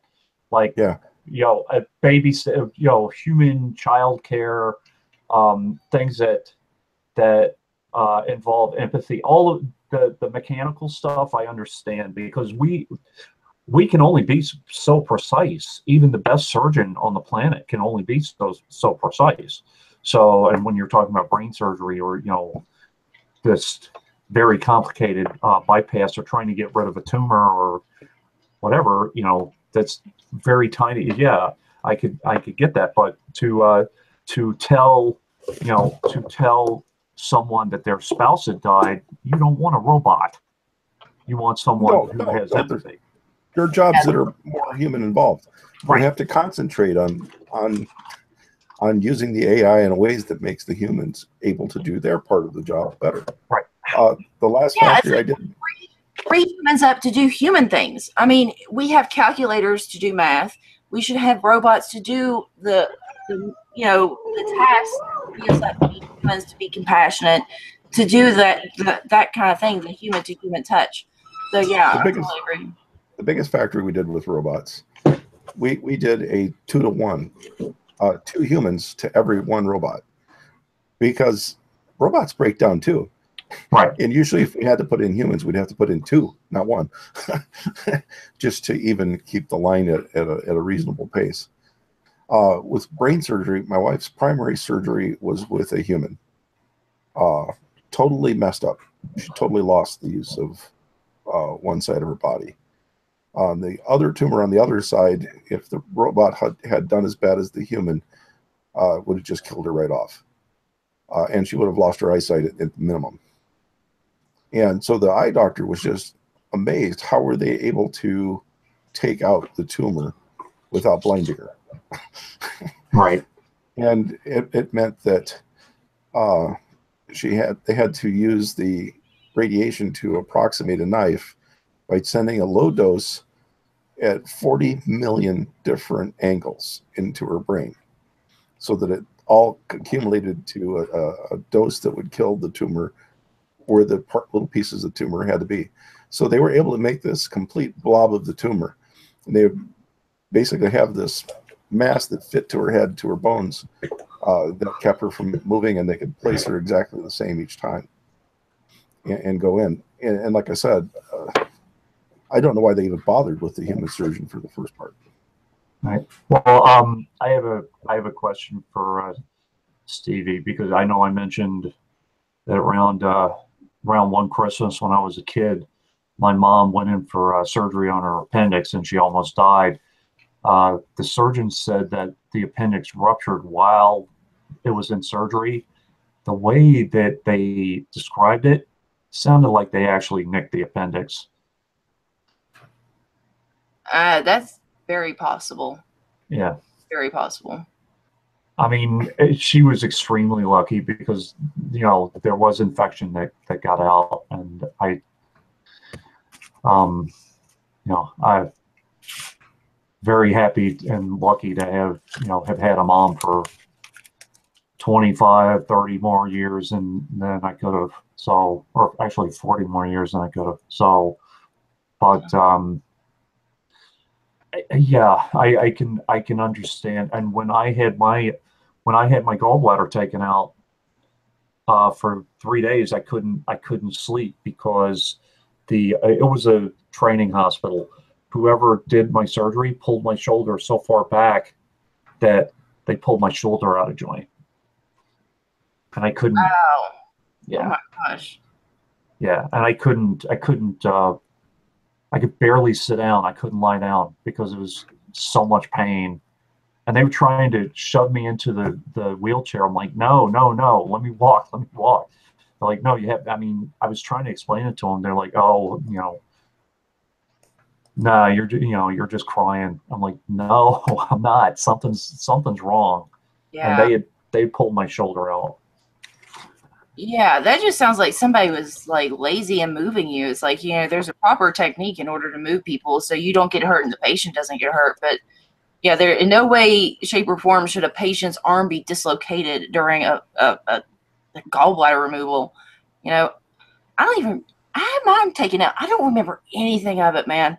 I don't remember the recovery. I don't remember the process. I remember like a couple of weeks beforehand when they were like, yeah, we need to take your gallbladder. And I was like, okay. But I guess I was just sick. I don't remember anything from it. I remember, them saying, we're going to give you the anesthesia. I remember the white light, and then I was done.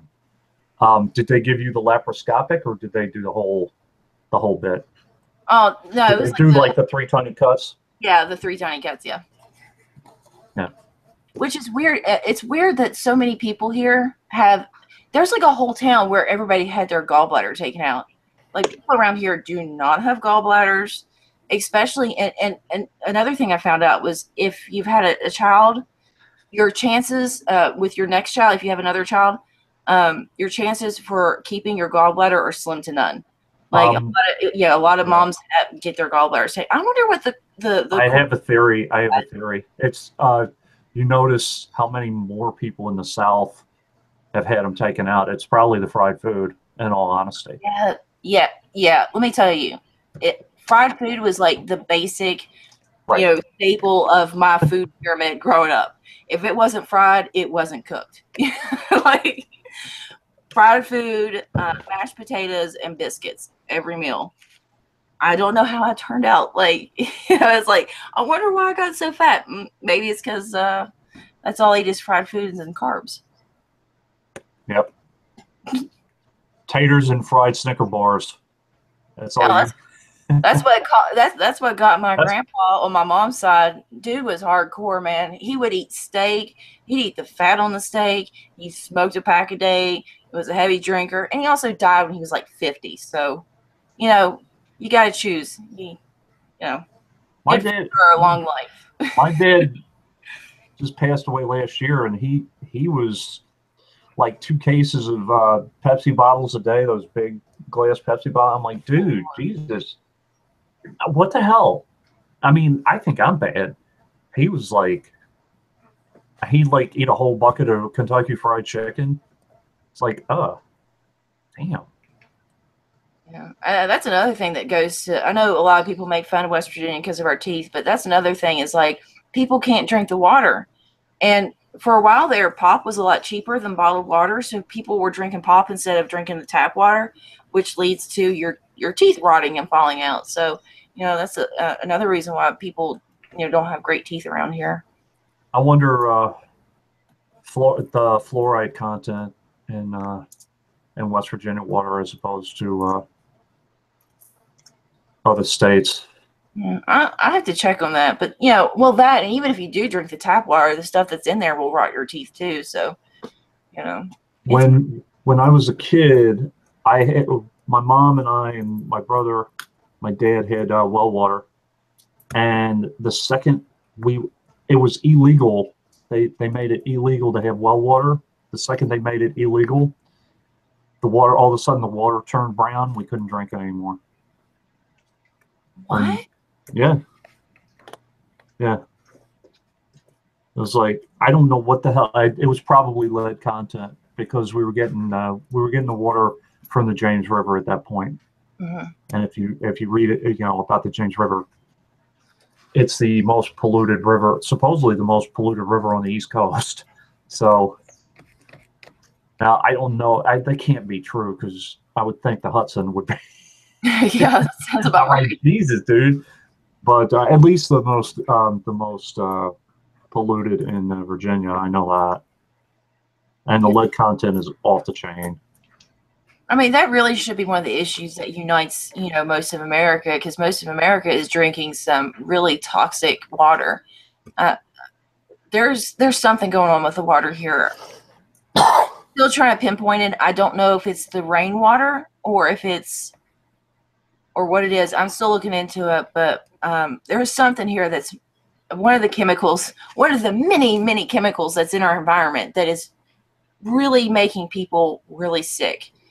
We're having issues with people getting their spines are breaking down. A lot of bone problems. And then there, I don't know. I'll look more into it before I say anything else because I don't want to be an idiot on live stream. But what's stopping you? I mean, well, it's never stopped me before, but I want to be a little bit more knowledgeable before I go after these people. But yeah, something hanky's going on. And it's making people very, very sick. I know I'm watching my niece and I'm watching, I've always been on the fringes. I've always been, it sounds kind of creepy, but I've always been kind of a watcher. I've never really participated too much, but I've always paid attention to what everybody else is doing, The behaviors of certain people. What is it? Is it the behaviors of other people? Yeah. Observing? Yeah, watching behaviors, but I'm also seeing a lot of people are having a lot of the same health issues across the board. And I've got people that work in the hospital, and they're telling me what the kind of patients that are rolling through. And I'm like, something's up. Something is up because there's just too many people having too many of the same, health problems. And like, there's something that is making us very sick. I mean, of course, we've always had a problem with the chemicals and stuff, but there's something new within the past few years that it's not only it's killing our environment, but it's killing us. And Well, I'm watching it happen, but it's so slow, and it's so many of these like little like things that just you wouldn't really notice it. Maybe it's like some back pain or whatever, but when you add it all up, it's a huge problem across the board for everybody. have So you seen like out of the ordinary stuff? I mean, obviously you'll have a lot of liver problems because of people drinking, but you know, like just out of control, just unexplainable tumors and yes. cysts and all sorts of weird shit. You know, Yeah. feet problems, circulatory problems. Yeah. Yes. And people are getting, not only is it's not just a matter of like people are getting, are having back problems, but they're getting a herniated disc in exactly the same, locations, and these are people that were normally healthy, active, I live in a place where, there's a lot of people that are like good Christian, churchgoers that don't like to drink, they don't do drugs. So it's like, I'm watching, somebody that's supposed to be in perfect health that is, their health is deteriorating. They're getting cancer. They're getting, all these back problems, circulatory problems, a lot of nerve problems, pain, stuff like that. And then there's the issue with the water. I'm watching a lot of people, their pipes are, it's a corrosive, it's something corrosive, because it's corroding our pipes. I've seen a lot of people whose pipes, even like new pipes, they're being corroded. Our trees are rotting. They're like just rotting from the inside out. And whatever it is, it's hurting us all. I mean, I'm looking at it, I'm like, if this is what it's doing to the trees, imagine what it's doing to us. If it's killing the trees on this level, or I'm seeing like forests just devastated, what is it doing to the people? I mean, we're not so different from a tree that we're not going to get sick. If a tree is getting sick and dying, that we're not going to get some kind of effect from it. So yeah, and I've talked to Karen Sheets, and she's seen the same problem in her area too, which she's just right up the road from me. She's about I don't know, like a 3-hour drive. So she's seen the same thing with the trees and the people, and it's a sickness. And I think Jenny Lynn's from that area too, and she's been having the same problem: jaw, teeth. I don't know. It seems like a lot of weird, minor health problems. But when you add it up, it's the same problems with a lot of people. So a lot of times I've seen medications and opioids have issues, or people having issues with that. My lithium, I was told not to go overboard with the lithium because it will, it'll damage your teeth. I don't know about if it damages the teeth or bones, so probably has deteriorated my body. I have degenerated discs in my back, so maybe the medications that people are taking too. But what you can do too is see how many people have moved outside of your area, and if those health problems have improved or continued once they moved out of the area. Yeah, it's so hard with that because most of the people that are here just they just stay. I mean, usually if you leave, you're young. Right. It's not so. It's usually a lot of times before they'll really suffer any kind of consequences. So I don't see too many new people even moving in to see how their health changes from living in an area that's better to moving here.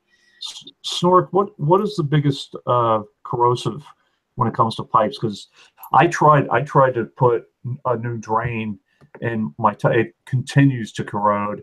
I think it's iron, but I'm not sure. What is the biggest corrosive in water that would do that? Well, your issues are going to be more how acidic the water is. That's the first part. Okay. And then what's in it.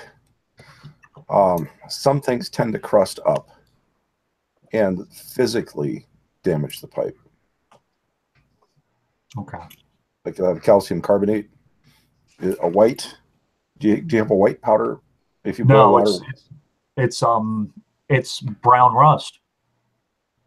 okay. Brown Well, that rust. probably is a high iron content. Okay.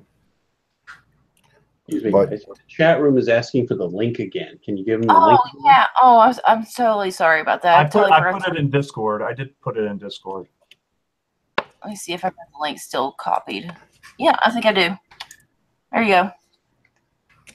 Yeah, mine's like a bright green, and I've noticed this. I've gone to a couple people's houses that are having the same problem. It's a very bright green. It almost looks like, and I had a quarter. I don't see my bathroom sink is broke, so I don't use it. But there's still all this like bright green. It looks like a statue, you know, like the Statue of Liberty. It's like an oxidized. I think that's the word for it. you're hitting I'm not science, so you're the science person, but that's hitting it what. real close. Called oxidation levels. So, Yeah. different as different electrons are making bonds in the chemistry, they present as different colors. So there are compounds with iron where the water would look red. There's other ones where it looks green. Mhm. And the same thing with copper. It's going to change how it appears as it's going. But if your pipes are corroding, it's an overall bad issue. And usually it's expensive to treat, regardless, because the water softener has to have different things added to it to be able to take out different things. And that's probably what you need to do first is use a water softener, which leaves other chemicals. It's basically just an exchange. Which do you want to be poisoned by? Right. Oh my gosh. I have a water softener here, and water's still disgusting. So I'm adding a 5-stage RO unit to it, where it comes out like bottled water.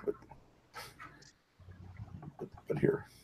Yeah, I don't know. I've gotten to the point where I almost want to take a shower with bottled water if I could afford it. But you know, it's like, what am I even left with? I mean, do I use like the toxic water that's coming out of the faucet, or do I go broke, or do I eat, or do I have water? You know, like those are the options that people are left with here. Like there's just, it's insane, and I'm watching people get sick and stuff, and I'm like, it's either that or it has to do with the environment or the air content or something, because I'm watching way too many young healthy people get sick, get cancer, get tumors, get all these things. Even our children are you know, the autism rate. I'm watching behavioral problems. I've been talking to the schools and the people that go around and they do like the speech therapies and stuff, you know, different type of things like that. It's like they're saying like these kids, they just can't function in school anymore. They're having trouble with attention, which could be a whole host of things, to be honest. I mean, like it could be TV, that could be the poverty, that could be anything. But it's just, I'm seeing sickness on a physical, a mental, emotional level, just wide scale all across America. It's like we're so sick. We're so sick, and it's not even about the water anymore. It's not even about all this stuff. I mean, we're just sick inside and out, sick from just the media, sick from the water, sick from the air, and it's just, and how can you get better when you're ill? Like, how do you go and you fight this stuff when you're so sick and you're so broke? Like, man, it's rough. It's rough, and that's why I don't judge people like when they vote against their best interest. It's like, well, you're holding down 2 jobs, you're making $7 an hour. You know, I can see where you went wrong with that. So, fuck you, Dave Koller, for saying that. Well, you're about the shower comment. The skin actually absorbs more lead than when you drink it. Really? Yeah, your skin is like this huge spongy membrane that and really it's so bad that I've suggested before that there should be a national program to put what's called whole house RO in every house, so that regardless of what the quality of your pipes are in town, that the children can shower. You know, that they don't have lead put on their clothes from when they wash their clothes, where it gets absorbed in through the skin. And these units, I can't afford whole house one. They're like $600 or $700, and a one that's just put under the sink for drinking water is $119, and I can afford that. And then it's like everything I cook with is going to be the equivalent of bottled water. Oh gosh, I'd give an arm and leg just for that, man. Like it. Gosh, I mean, it's just so bad. Like every time I make, if I make Kool-Aid or if I, make dinner and I put a little bit of water in, I'm like, am I hurting my child more than I'm helping him? Or, I worry about that stuff all the time because I see the reports. I know what's in my water, but what option do I have? I mean, yes, water I don't know if the creek water be any better. Boiling does not remove these harmful materials. It concentrates them. So it just makes it worse. And a lot of people think boiled water takes care of everything, and it doesn't. No, it really. I've been using a Berkey filter for more than a decade just to make myself feel better. They've got 3 different kinds. I use the black Berkeys. The Berkey is the one that you pump it up, right? It's a gravity. It's driven by gravity. It has black filters, 2 or 4, or big ones have 6. And it just filters through it. And I believe you're talking about one of those things you can pick up at Home Depot. It's like a 10-gallon container, 5 or 10 gallons, something like that. You fill it up, and it's got a spigot at the bottom. It's got it's like a 2-piece. A piece at the top you put the filters in, Silver metally. And down at the bottom it has a filter, or a spigot. Yeah, so it's some company in England invented it like 100 years ago. Yeah, it's a way of making filters, and it's just basically really fine filters. It gets rid of a lot of stuff, but it doesn't get rid of everything. I don't think they'll compare to reverse osmosis. Yeah, I don't recommend the Brita at all. The Berkey's different. Berkey, I think, is ceramic, and there's still fine holes. They have the black ones, which I use, and the white ones are probably the ones you're thinking of, the ceramic ones. They're white, and they do something else. And you're supposed to test your water and then get the one to take the metals out if you have metals, or if you have, they have such large bacteria, you can do something else. Yeah. Stevie's going to be an area that has a lot of what's called NORM, naturally occurring radioactive materials. And of everything, that's what I'm most concerned of. Where if you're in New York, I'm more concerned that you're drinking water that's been recovered from somebody else's toilet. And where that's going, actually, there are other problems that West Virginia would have with water, but for like in New York, nothing with a hole bigger than a half a micron would be okay for filtering the water. And gravity doesn't let water flow through a half a micron. See, this is why we need people like you, Snork, because like I'm trying to learn about this stuff, but it's so. I mean, there's so much science to it, and there's so much like chemistry and things like that. It's like it's hard to understand it, and what is a problem here, and what kind of solution that we have here is, like you said, completely different than what New York needs, and it's just for somebody that's for somebody that isn't their everyday thing, that they have family and they have work and all this. It's like, how do we get for them to understand it, and for them a solution for them? Because it's like, I understand like time is a precious resource that those people just don't have. Yeah. After the Milwaukee disaster, they were trying to do everything they could to not have the public know about it. Just trying to quiet that down and have the rest of the country not know about it at all.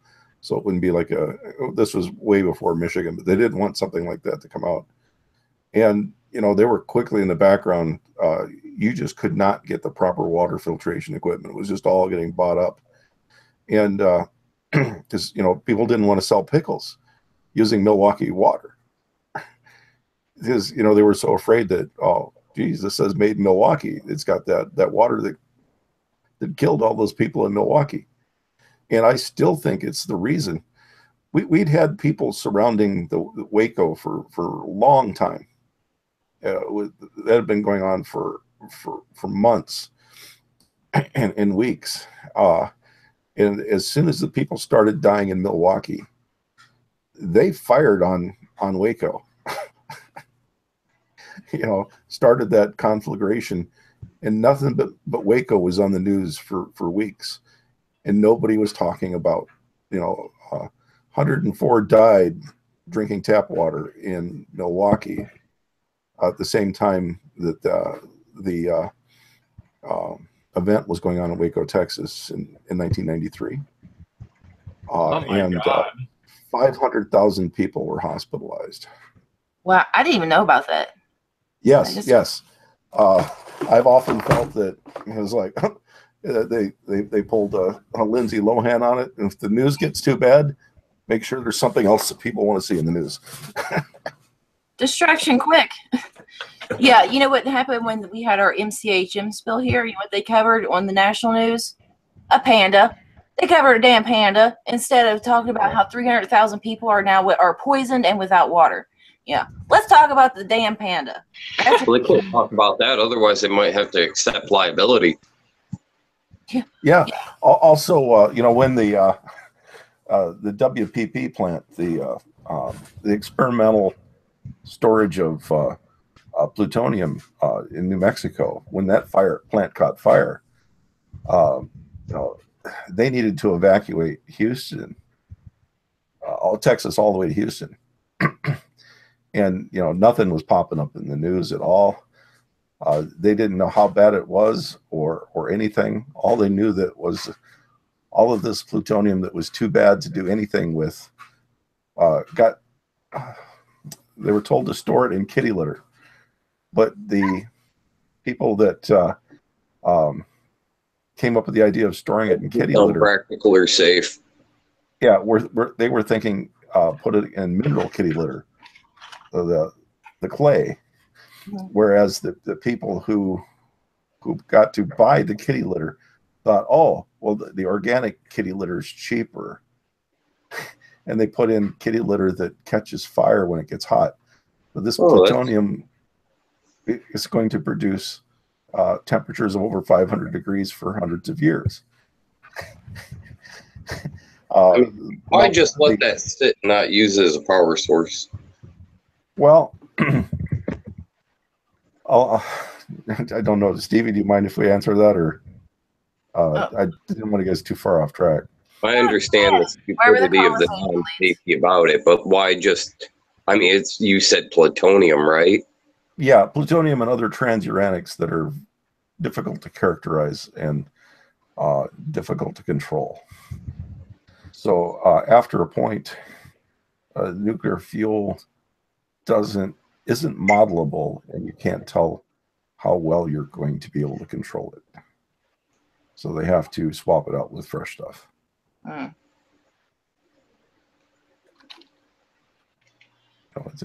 It doesn't take very long for what's in there to no longer be plutonium. And I don't know what that cutoff rate is. Like with steam. Well, you said 500 years. No, but I don't know how long they could actually use it in a reactor. I think it's 6 months. Well, I'm just saying 500 years, and what'd you say, 500 Fahrenheit or 500 Celsius? 500 Fahrenheit. But it's still reasonable. You can pull power off of that. You could heat a lot of houses if you stored it up north, yeah.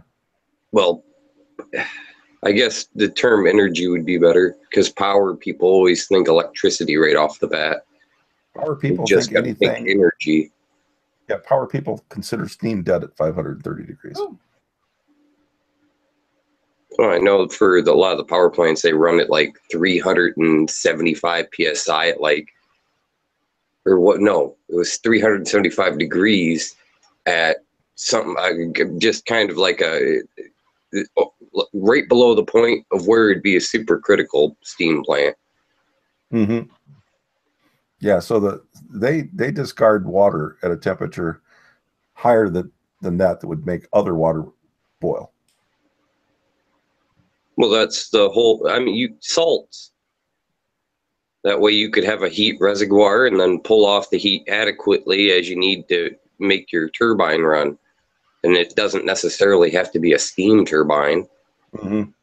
Well, for them, obviously, they figured that it's cheaper just to get another batch.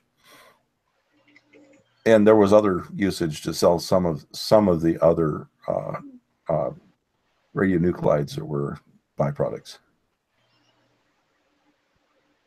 What was the original thing with the clay, though? It was supposed to be stored in a clay that was non-flammable, and they picked a flammable clay. What? They just figured like hundreds of tons of mass good enough for shielding and everything, and if it can handle the heat, you're all good. I wasn't in on the selection of the why. It just doesn't seem like it didn't seem like it was planned out very well, or they didn't put a lot of thought into it. Well, the previous method that was thought to be used was called vitrification. And vitrification, where they basically turn it into glass. Yeah. And they shrink it. Yeah, to get it real dilute in the glass and space out. But they found that basically pretty soon it starts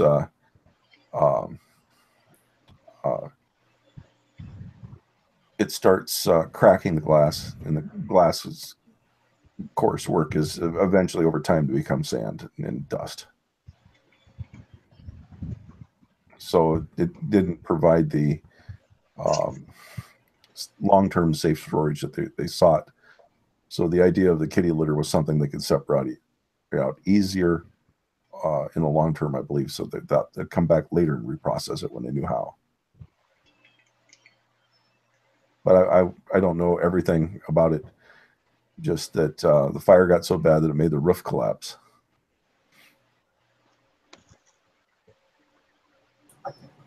Oh, there. Somebody in chat knows about the Milwaukee cryptosporidium outbreak. Oh, it was cryptosporidium. Yeah. Oh, see, I've been looking more into that because I've been looking into all these different, water, illnesses and stuff like that, and that was one that kept popping up quite frequently. Yeah, it's an oocyte. It's the eggs that are such the problem. Isn't it primarily from mice or rat poop? The original term for it was beaver fever. Well, see, that might be something because, I mean, does it have a cell membrane? I can't remember if it's whatever it is. It does not have a cell membrane. I've already ruled that out because the way that it behaves and the way that it interacts with people and with stuff, it does not have a cell membrane. So I'm pretty sure that might be it. I have to look into that because it's hard to tell. I mean, with these kind of things, it's like, is it the poverty thing? Because, some people can't, a lot of people can't update their, pipes and stuff. It's a lot of, duct tape, redneck engineering. Is it something that's leaking in from the outside, or is this, Could it possibly be, maybe decades and generations of uranium exposure in the air? Yeah, I mean, exactly. I mean, it's hard to pinpoint it when there's so much that's poisoning us, basically. Hey, Stevie? Yeah. Can you take me out of timeout? Like, what the hell? Jason. I don't know how. Oh, Lord. I don't know anything about this stuff. I don't know. It was a glitch. It was a glitch. Okay. Yeah. I was like, it wasn't me. I have a waiting room. I don't know how to do this. Okay. My phone is off. My phone is completely off, so it wasn't me. Supposedly it was Jeremy. Oh, actually, my phone isn't off, but I'm not on that thing. Is everybody good? Is everybody on? They can talk. Supposedly Jeremy did it by mistake or something. I don't know. Oh, okay. I'm not good at multitasking, so I'm trying to like participate in the chat and then look at the chat room too. So I'm just kind of bouncing back and forth. I'm not on with my normal account. Okay, now I'm chatting away. Woohoo! My Jorah Mormont that Lynn gave me for Christmas.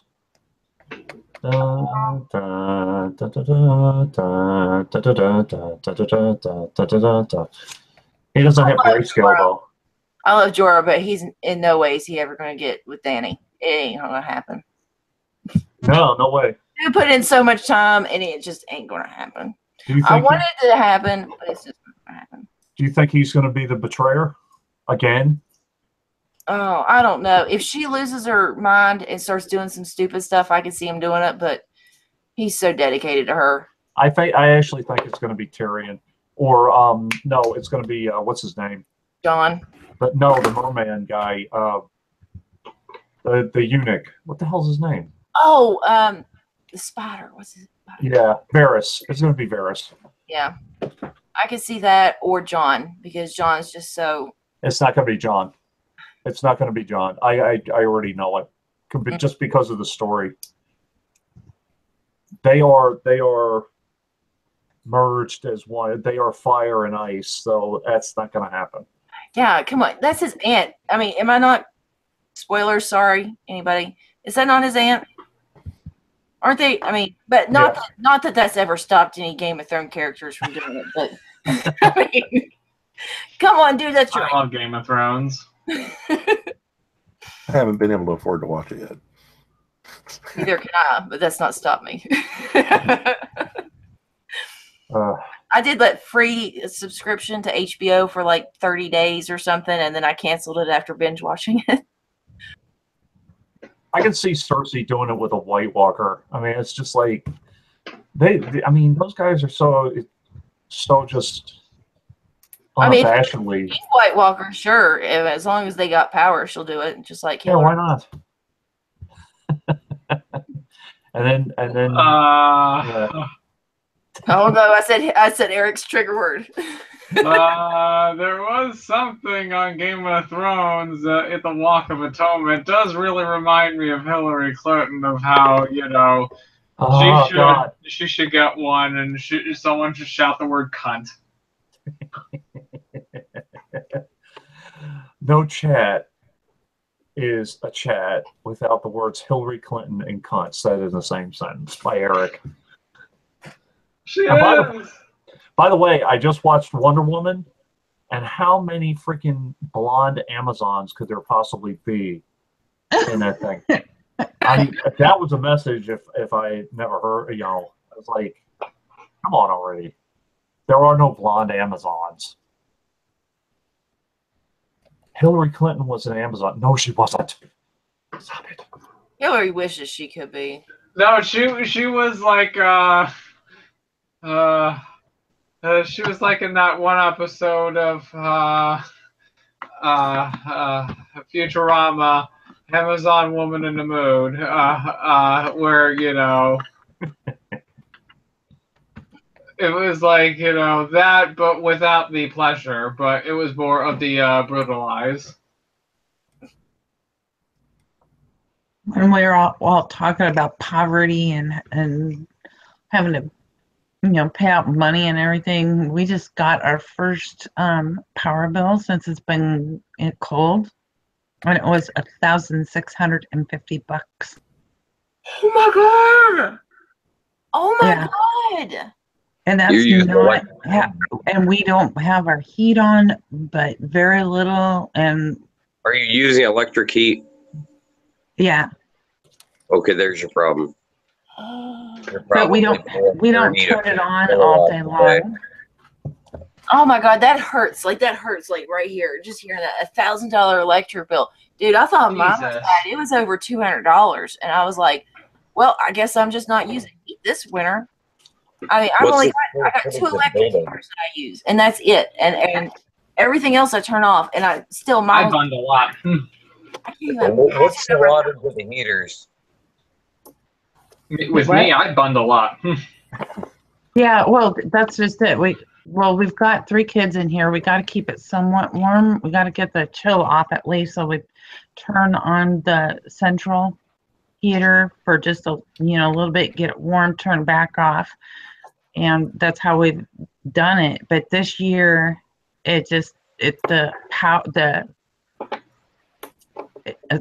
for some reason they're charging way more. this year. Wood stoves and solar electric powered heat pumps don't require, bills attached to them afterwards. Yeah, but you got to have money to buy solar power. Yeah, it's still a fuck ton cheaper than paying out your bill every month. Well, now I don't know how legit it People is. are putting you in a position to where you're screwed with a 30-day deadline. But it's back to what Stevie said. I mean, it's kind of like if you don't make a certain amount of money. It's not like they'll help you out. The funny thing is, it's like, how people get assistance on heating and all that stuff. It's like they're willing to chip out money to pay off a corporation to flip your shit back on, but they aren't willing to fix the problem. Exactly. That really pisses me off about all this fucking shit. It's just pointless bullshit mouth service that's just passed off as, oh, look, we're helping somebody, but not really. We're really kind of permanently enabling the system. Well, like around here, there we have programs to help people with like energy assistance, and if you have a shut off notice, they'll pay your bill and stuff. But the thing is, there's so many people that are trying to get that that it's only like they only take like the first few people. So if you're not one of the first ones, I would have to say, okay, if people are put up against the wall or whatever up front, I guess it kind of helps them to a degree. But in a long-term situation, it really just puts them up shit creek without a paddle. Mm-hmm. Yeah, and I've seen somewhere. Now I haven't looked into it or anything, but I've seen where this person was saying that for what you would pay, your usual utility bill with for your electric, you can get a small loan from a bank and get solar panels and stuff put in, and then within a few years you get that paid off, and then you don't have to worry about it ever again. You're still paying the same amount, but after a few years you don't have to worry about it anymore. But the thing is like when you have people in poverty, you don't make enough to qualify for a loan in order to get that. So that's why I like wood stove, biodigester, and repurposing junk material, because I can turn all three of them into something that'll cut your costs, improve your situation, and avoid you needing the fucking money in the first place. Well, or substantially less. There are some things you can do in the meantime without a lot of money. Now, these might sound and look horrible, but they work. Hey, I'm talking biodigester that's basically a septic tank. They don't have any money to do any investment. Sewage to replace your power. Kevin, he was talking. You can't really get too much worse than that. Okay, listen, they've got very little cash to work with right now, and they need some heat and they need a way to get some heat and not increase that $1,000 bill a month. Urine? No. Big black garbage bags.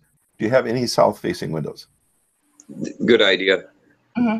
Okay, put the garbage bag so that the opening is down to the floor. And the then bag will be up tape the bag hot air roll at the bottom. And then tape it down the sides. So you're going to tape down the top, the sides, and then only on the side of the bag that's up against the window do you tape to the window. Wait, can you explain that differently? I'm sorry, it's my fault. I'm not catching on.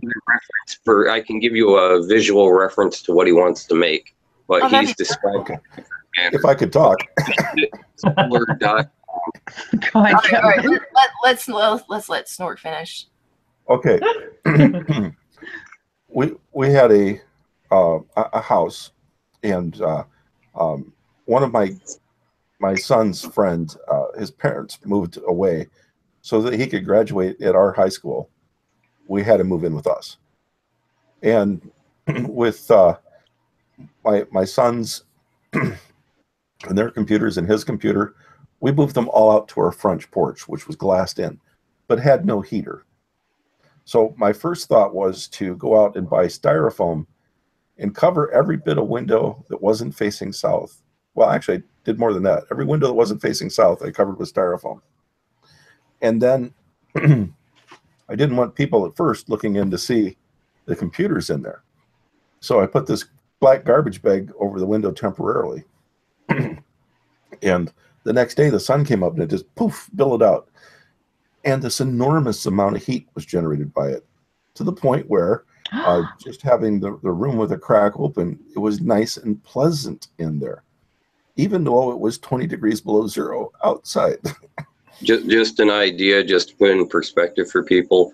It's about 1,000 watts per square meter. That's 9 square foot. So that's like roughly 3,400 BTUs per square meter. Another way to think of it is Wow. a normal heat. Depending on your sunlighting conditions and all that, and your direction that's facing at.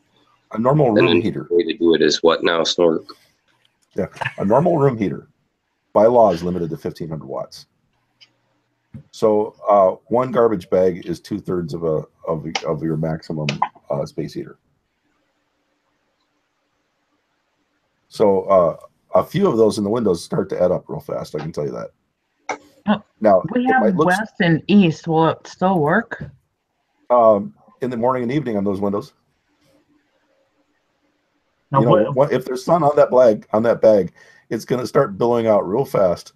It's going to be like a hot air balloon, letting all of its extra hot air out into the room. And in the meantime, it provides this layer of insulation between your room air and the window. So your room isn't feeling all the cold air anymore. And like I said, I went out and I bought styrofoam insulation 1 inch thick and covered the insides of all my windows with that, except for the windows I was using to generate heat. Does it have to be the black ones? Because we got like clear It has ones. to be a dark black color. You want the blackest ones you can get. God, that's ugly. Well, A flat black too. If it's glossy, that isn't as good. it absorbs the heat. That's why. Yeah, if you're not careful, you can melt your plastic too. Oh, Have it's you not ever going to left be. a water Whoa! bottle and it's sunny? Bottle will blow up sometimes. Yeah, the bag opens up. You know all the how extra bad heat. that would scare the fuck out of me if I'm sitting next to it? No. The bag lets all the extra heat out the bottom. There is no explosions, no evaporation in the room, nothing. Yeah. It is free, easy heat. I'm gonna try it in my room. Yeah, like I said, it'll only work while the sun is on that side of the window. And as soon as the sun goes away, it deflates, and it's still a little bit better than having glass against air for your heat flow. Yeah, because I mean, it still traps some of that stuff and it insulates it. I mean, that's what I've got right now. Let me tell you, I've got this whole place is redneck engineered. Okay, it's been duct taped and styrofoamed and black garbage bagged because it was so cold last winter. I mean, we were freezing to death in here. We got 2 electric heaters and 1 gas heater, and it was just so cold. I couldn't do it. And the electric bill, even for it being so cold, it was through the roof. So I started looking into ways. And Kevin was a huge help with this. I mean, I don't know how many hours he spent on the phone telling me like different ways to insulate my house. So, you know, and water was another way to do it, which I did last winter. But this year I think I got it good enough with the styrofoam and stuff. But yeah, I mean, it's not pretty. It's not pretty. But you know, How do you do it with water? Huh? How do you do it with water? With what? Oh, anything about insulation with water. I used to have those heating with water and heat transfer and heat storage. Well, I noticed that the water helped mostly in the summer. Like it kept it cooler. Mm. You know, It's a big thermal mass. Huh? It's a chunk of thermal mass. Yeah. I think it holds quite a bit of energy. Mm-hmm. I think what is it? It's in ton capacity or whatever, it's 12,000 BTUs to raise a 1 ton block of ice 1 degree. So that just, you know, water stores a lot of thermal. It's got a lot of give and take for capacity to it. Yeah, and the basement was my lifesaver this Christmas. this past summer because where it was getting so hot, but my basement where it's underground, you know, of course it's a way cooler. So if I left my basement door open, letting all that cool air circulate, so it start getting, you know, it's just a lot of small practical changes that you can make in your house, and it's not even something like for the styrofoam and stuff. I just use the stuff that normally would have been trash, and just repurposed it, and you know, made it to where I can insulate the house with it. You know, some of this stuff you can get for really cheap. Well, you can take craft paper, make it have a bunch of little forgot the term for it. Make creases and make it. Somebody's like actually. Yeah, I see a sound coming from Kevin. It might be. Yeah. Yeah, I'm on headphones. There it goes. It was Fly. Well, anyway, Pretty sure what do you call it when you have pleats, little wrinkles? So you have lots of little pleats in craft paper or I can't remember the name of the paper. The kids use it. It has multiple colors. You get the really blackest you can get, and you can tape those little wrinkles up into your windows with the wrinkles up and down. Construction paper, you mean? Construction paper, yes, and that's also really good for turning sunlight into heat. Oh, I could make something pretty that way. Well, the more with that construction paper. Well, you can always have some of it be pretty. The more that isn't black, the least heat you produce. Well, also you got to take into account how fast can the heat transfer. That way you can grab it when the sun's there, and that's one thing, because sometimes the collector will take a little longer than you want to warm up, you know, to get up to the temperature you want, to where, I mean, because you want to push at least reasonable temperature into your house, at least 20 or 30 degrees above whatever the room temperature is. And I don't know. I built one out of aluminum cans. Worked fine. It went up to 210 degrees, you know, and that was only 6 square foot. So, works. Brian's saying to put the white paper on it during the summer. Make it kind of reflective. Or depends on how much you can afford. You got time to plan for the summer, but you have these heating bills right now. No, if you got $1,000 bill per day, how many dollars? I mean, 1,000 per month is how many per day? So you're blowing money every day in huge wads. Oh, and I tried to. Someone asked me how long it turn on took. Carden. We get charged every 2 months. Okay. Sorry, I should have muted. And I'm in timeout again. Oh, right. Well, are you being a troublester? Hey, it says I'm being in timeout by the owner. Oh, I don't know how. I don't need to time you out. I don't know what's going on with that. Oh, wait, no. Or by a moderator. Nah, I don't time people out unless they're just trying to. Yeah, whoever's doing that, knock it off. Conversation, like if they're spamming with a bunch of stuff or just being blatantly stupid. Yeah, I don't time people out. Yeah, whoever's doing that, don't. Yeah. Anyway, yeah. Okay. Now I got a better idea what to do. For summer, I use this. My previous place was it would be so unbearable that with 2 air conditioners we couldn't keep up.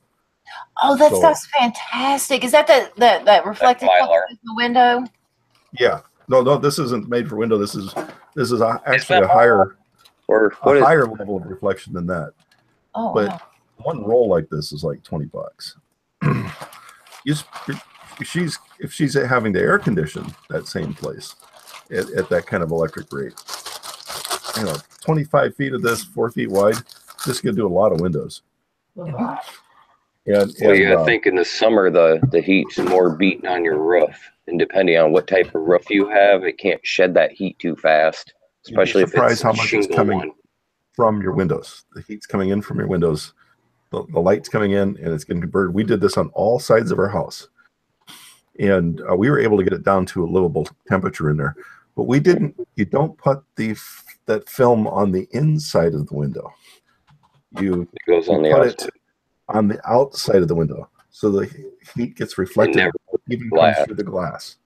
Oh, I never even thought about that. I put mine on the inside. Right. So infrared doesn't like to go through glass. It likes to heat the glass and heat your room. So we put it on the outside. Never let the heat get in. Smart.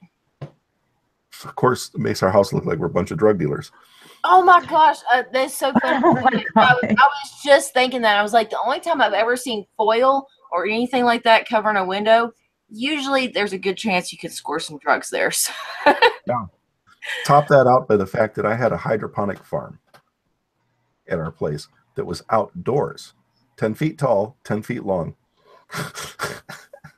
I think you might have a Walter White streak in you. So, I saw the police come by and just gasp when they saw my hydroponic unit. And after just a little bit, because I started growing my plants before I even put the hydroponics up, and then just transferred them out and transplanted them. So pink, all of a sudden they had things. Once they got close and realized it wasn't pot, they were confused. But I had the mailman come up and say, "Hey, can I grow pot with that?" I started getting all kinds of neighbors going, "Wow, you grow your stuff right out in front of everybody." And I had 10 feet up in the air, and I had two gardens that were 10 feet by 10 feet in the ground. So comparing the two, the growing vertical versus growing the others. But the hydroponic plants as well were outside where they shaded part of the house. On the other side of the house, we had a tree for part of it. You could, a little bit of sunlight comes in through the glass, and it just heats it so bad. My wife got turned down from 33 different facilities in Illinois as being too severe for them to be able to handle. The only place we could find was this really horrible town. It took her, and it would take me an hour to drive there every day, twice a day. I'd have to drive out to her. A lot of times I just ended up staying out there once I could, but pick her up. It took like a half hour for me to load the minivan with her because she was paralyzed. And then I'd have to take her in for her morning treatment, and then we'd go home, feed her, and then take her out for her afternoon treatment, and then take her home. It was usually a full day of work every day, just to go through everything. And so we actually moved to that town, just to save me all of the trips back and forth. And it saved half of our mileage by moving to that town. The only place we could find was this really horrible trailer. I mean, really, really horrible trailer, where as soon as somebody moves out, the first thing that happens that night is somebody goes in and steals the electric outlets. Oh, Lord. Any kind of ceiling. They're stealing. They steal the pipes. They steal the water heater. They steal your house heater. Everything is gone the first night that somebody moves out. Oh, yeah, they'll strip that. I don't know how many times. There was a girl I knew that she bought a trailer, and every time she tried to move in, somebody kept stripping the copper and stuff out of it. I don't even know. My mom's trying to sell her house right now. I don't know how it's got anything in it. It's still running because all around her is all these people that's what they do for a living, and somehow she still has copper in her house. So it's crazy. People target the modular and the trailer homes just for the fact that they're poorly assembled and can be torn apart very easily and quickly. Yeah, we had somebody try to come in through our water heater door to try to break into the house while we were in it. But I went and I bought this styrofoam foam that's 4 feet wide, and it's an accordion wrapped. So it lays down together, and they're all like this. And you can stretch it out, and it's, I think, like 40 feet when you stretch it out. And so you get this great big huge thing, and I cut that to fit my children's bedroom roof, so that wouldn't be radiating heat down on the kids. And that worked real good. We had to try everything in order to be able to get that place livable. And it was actually, I found what I'm surprised, Snark, you didn't was a just trade-off. But for me, it was a trade-off of, okay, I can do this, or I can pay the heat bill or the cooling bill. The electricity was always far worse than heating. I mean, air conditioning was so far worse than heating. So my thermal management was my main role in the house. Was as soon as that sun was down, I'd start waiting until it was cold enough outside. Once it was cold enough outside, the vents would go open, and we'd let cold air in from the night to get the house as cool as possible until 9 o'clock in the morning, when vents would go closed, and we try to keep the temperature the same as what it was. And by 11 o'clock we'd be on air conditioners, or if we didn't have air conditioners going by 11 o'clock, we could not be in the house at 6 p.m. I would have. And you had a water heater, correct? Well, I didn't. Well, when I came in, the water heater had been stolen. So instead of putting in a water heater, I put in this Murray tankless heater. Really little thing that sticks on the wall. We had a break-in, and they didn't realize we had a water heater. They looked in, oh, it's empty. But it's fantastic is that as long as you want to take a shower, you've got the same temperature water. And except for you're putting all that thermal dissipation into your house. No. Or at least a portion of it. It had its own little insulated room where that heat was shot out. I got an idea that could have also been tried. Well, I've done it before in similar setups, but basically you can take a normal AC unit and you just have to get the evaporating coiler, or which I forget which one, the outermost facing coiler gets hot that has a fan on it, and then 55-gallon drum, stick it in the top, run 100 foot of PEX through there, hot and cold lines, and you've got yourself AC that dumps heat into hot water, and you can take a hot shower off of it. Whoa. Well, we also had the issue of pipes freezing. As long as you keep the water temperature 100 and below. Did you say with pipes freezing? Yeah, we had a problem with pipes freezing because we were in northern Illinois, and everybody, I mean, they're just tearing the house up every year, replacing pipes and floors and whatever. And we did it once, and I just said, I'm not crawling under the house again under this, and I rerouted all my pipes through the house. Put this Murray thing in. I rerouted so that we just had one pipe just high enough to get in, go through the water meter, and then from the water meter right up into the floor, right into the house. And so I put a little bit of electric tape that has a heater on it just to heat up that just a few feet that was between the floor and the ground. And we never had our pipes freeze like all our neighbors did. We'd see all of the paneling and whatever being torn out every year, all the neighbors setting it out, and we never did. And they were like, "Why doesn't yours freeze?" And I said, "Because I got these ugly pipes running in my house." We owned the place outright, so it didn't matter. I've seen somebody have the same sort of problems, except for instead of running the pipes through the house, what they did is they just ran, the damn wire you stick on your roof to keep it from freezing on the edge. I forget the name of it, but they basically took that wire wrapped around all the pipes and then insulated it with the regular cheap, crappy insulation you get from Home Depot. It's cheap as crap. And then just the fiberglass insulation, the really cheap R13 rolls, wrap the fucker and duct tape it. So basically turned a 3/4 inch pipe into something the size of like a 6-inch pipe, but it worked great. And he just, never, basically the pipes are exposed to the outdoors. So, from under the house. But we had it. So we only had to use the electric pipe tape only for just a few feet. So we were going for minimum cost possible. Well, that's what he was going for too, but he does so the insulation costs money. Water heating was his you also have to be willing to go under the house. Yeah. You know what? Another thing people don't think about is having their sewage freeze. We had that problem one year. Oh, I did not. We finally got our. I went underneath there with a hair dryer. I am very familiar with the underside of my You had mom's your house. actual drainage line. Yeah, like she would send me underneath the house like every year. You know, it never failed. There was always a raccoon that would try to crawl up in their venting system, or something would freeze. I had to go underneath there with a hair dryer and stuff. And one year it's like, okay, we got the water working. It's all good. We're good.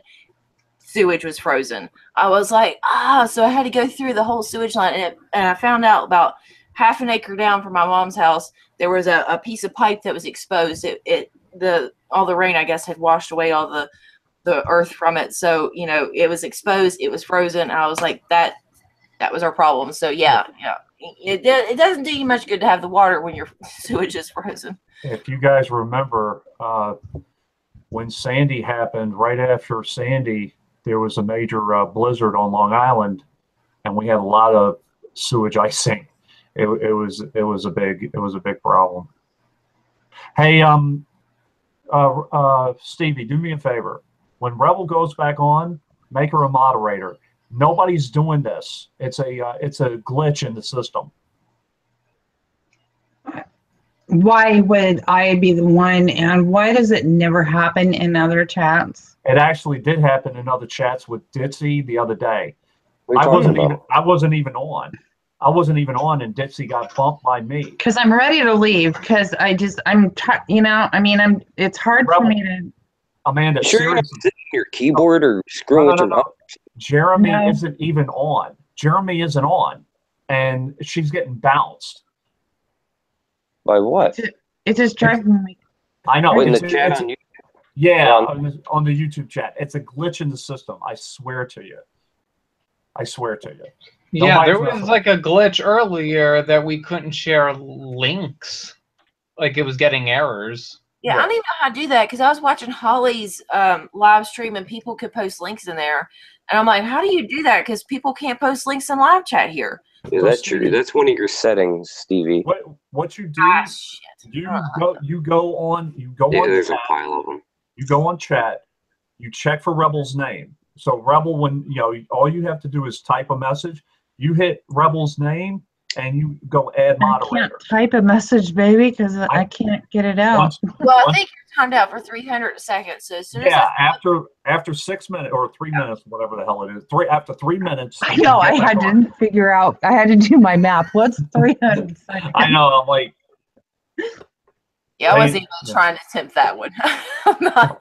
It's only Wouldn't 3 minutes only be 180 seconds? yeah, whatever the hell. No, it's 5 minutes actually. we're not math surgeons here, okay? Especially when my head is hurting. Jesus Christ. I'm trying to take care of my migraine. Okay, sorry, guys. No, I mean, I don't want you to. We got to figure it out because if it's happening to you, it's going to happen. Later on, it's going to keep happening. And you can make. Sorry, people out in chat. I swear, nobody's messing with you. If they were, I would have yelled at them already. Thank you, David, for sticking up. No, I freaked out because supposedly I had timed out somebody a couple days ago, and people were like, Dave. I'm like, Jesus, I'm not even on.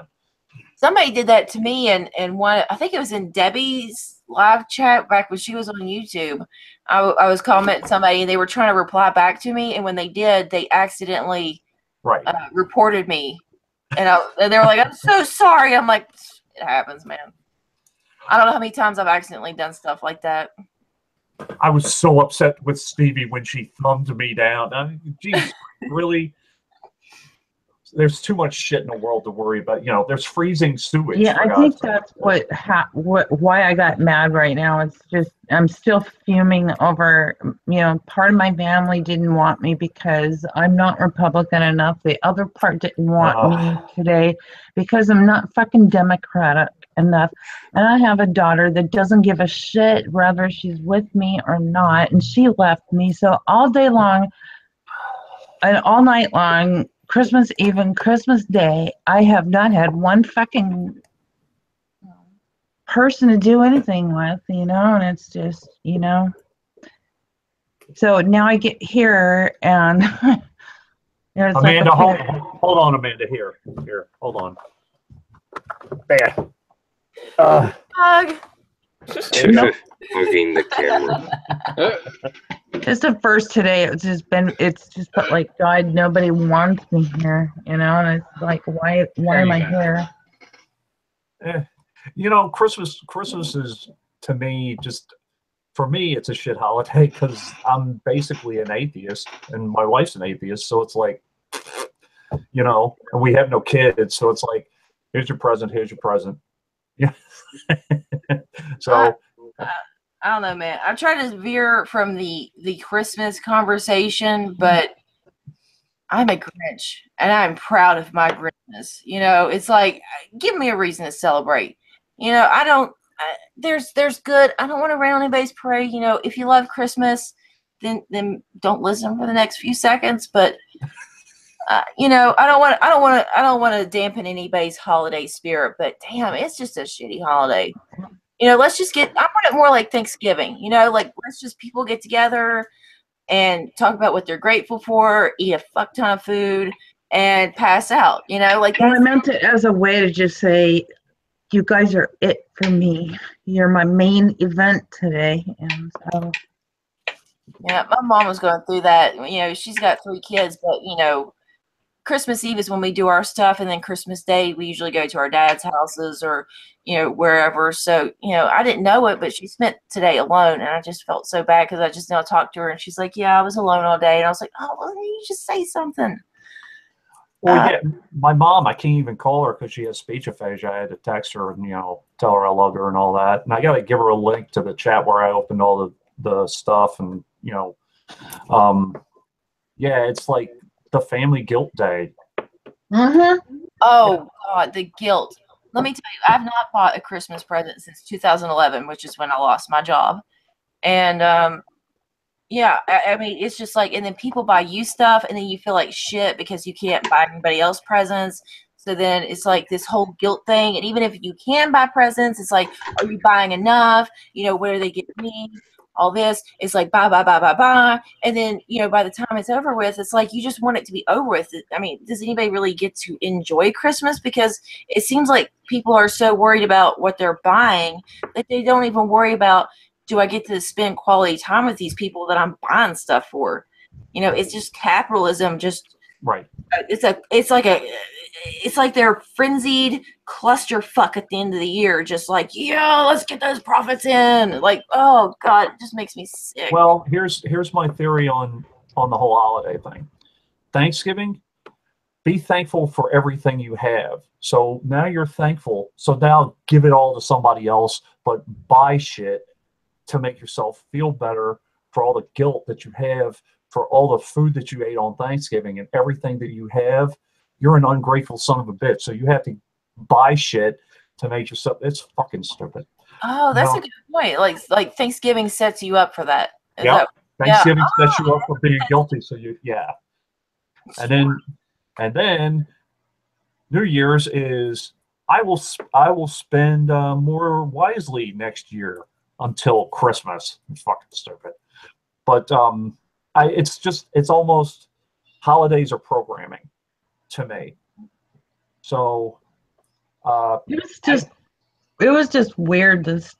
Yesterday my daughter drops this small blanket on my bed. I've got all the blankets in the world, and she goes, "I know it's not much, but I know you can't afford to get anything, so here." And then she drops it off and then says, "By the way, I gotta go." And she picks up the luggage and leaves.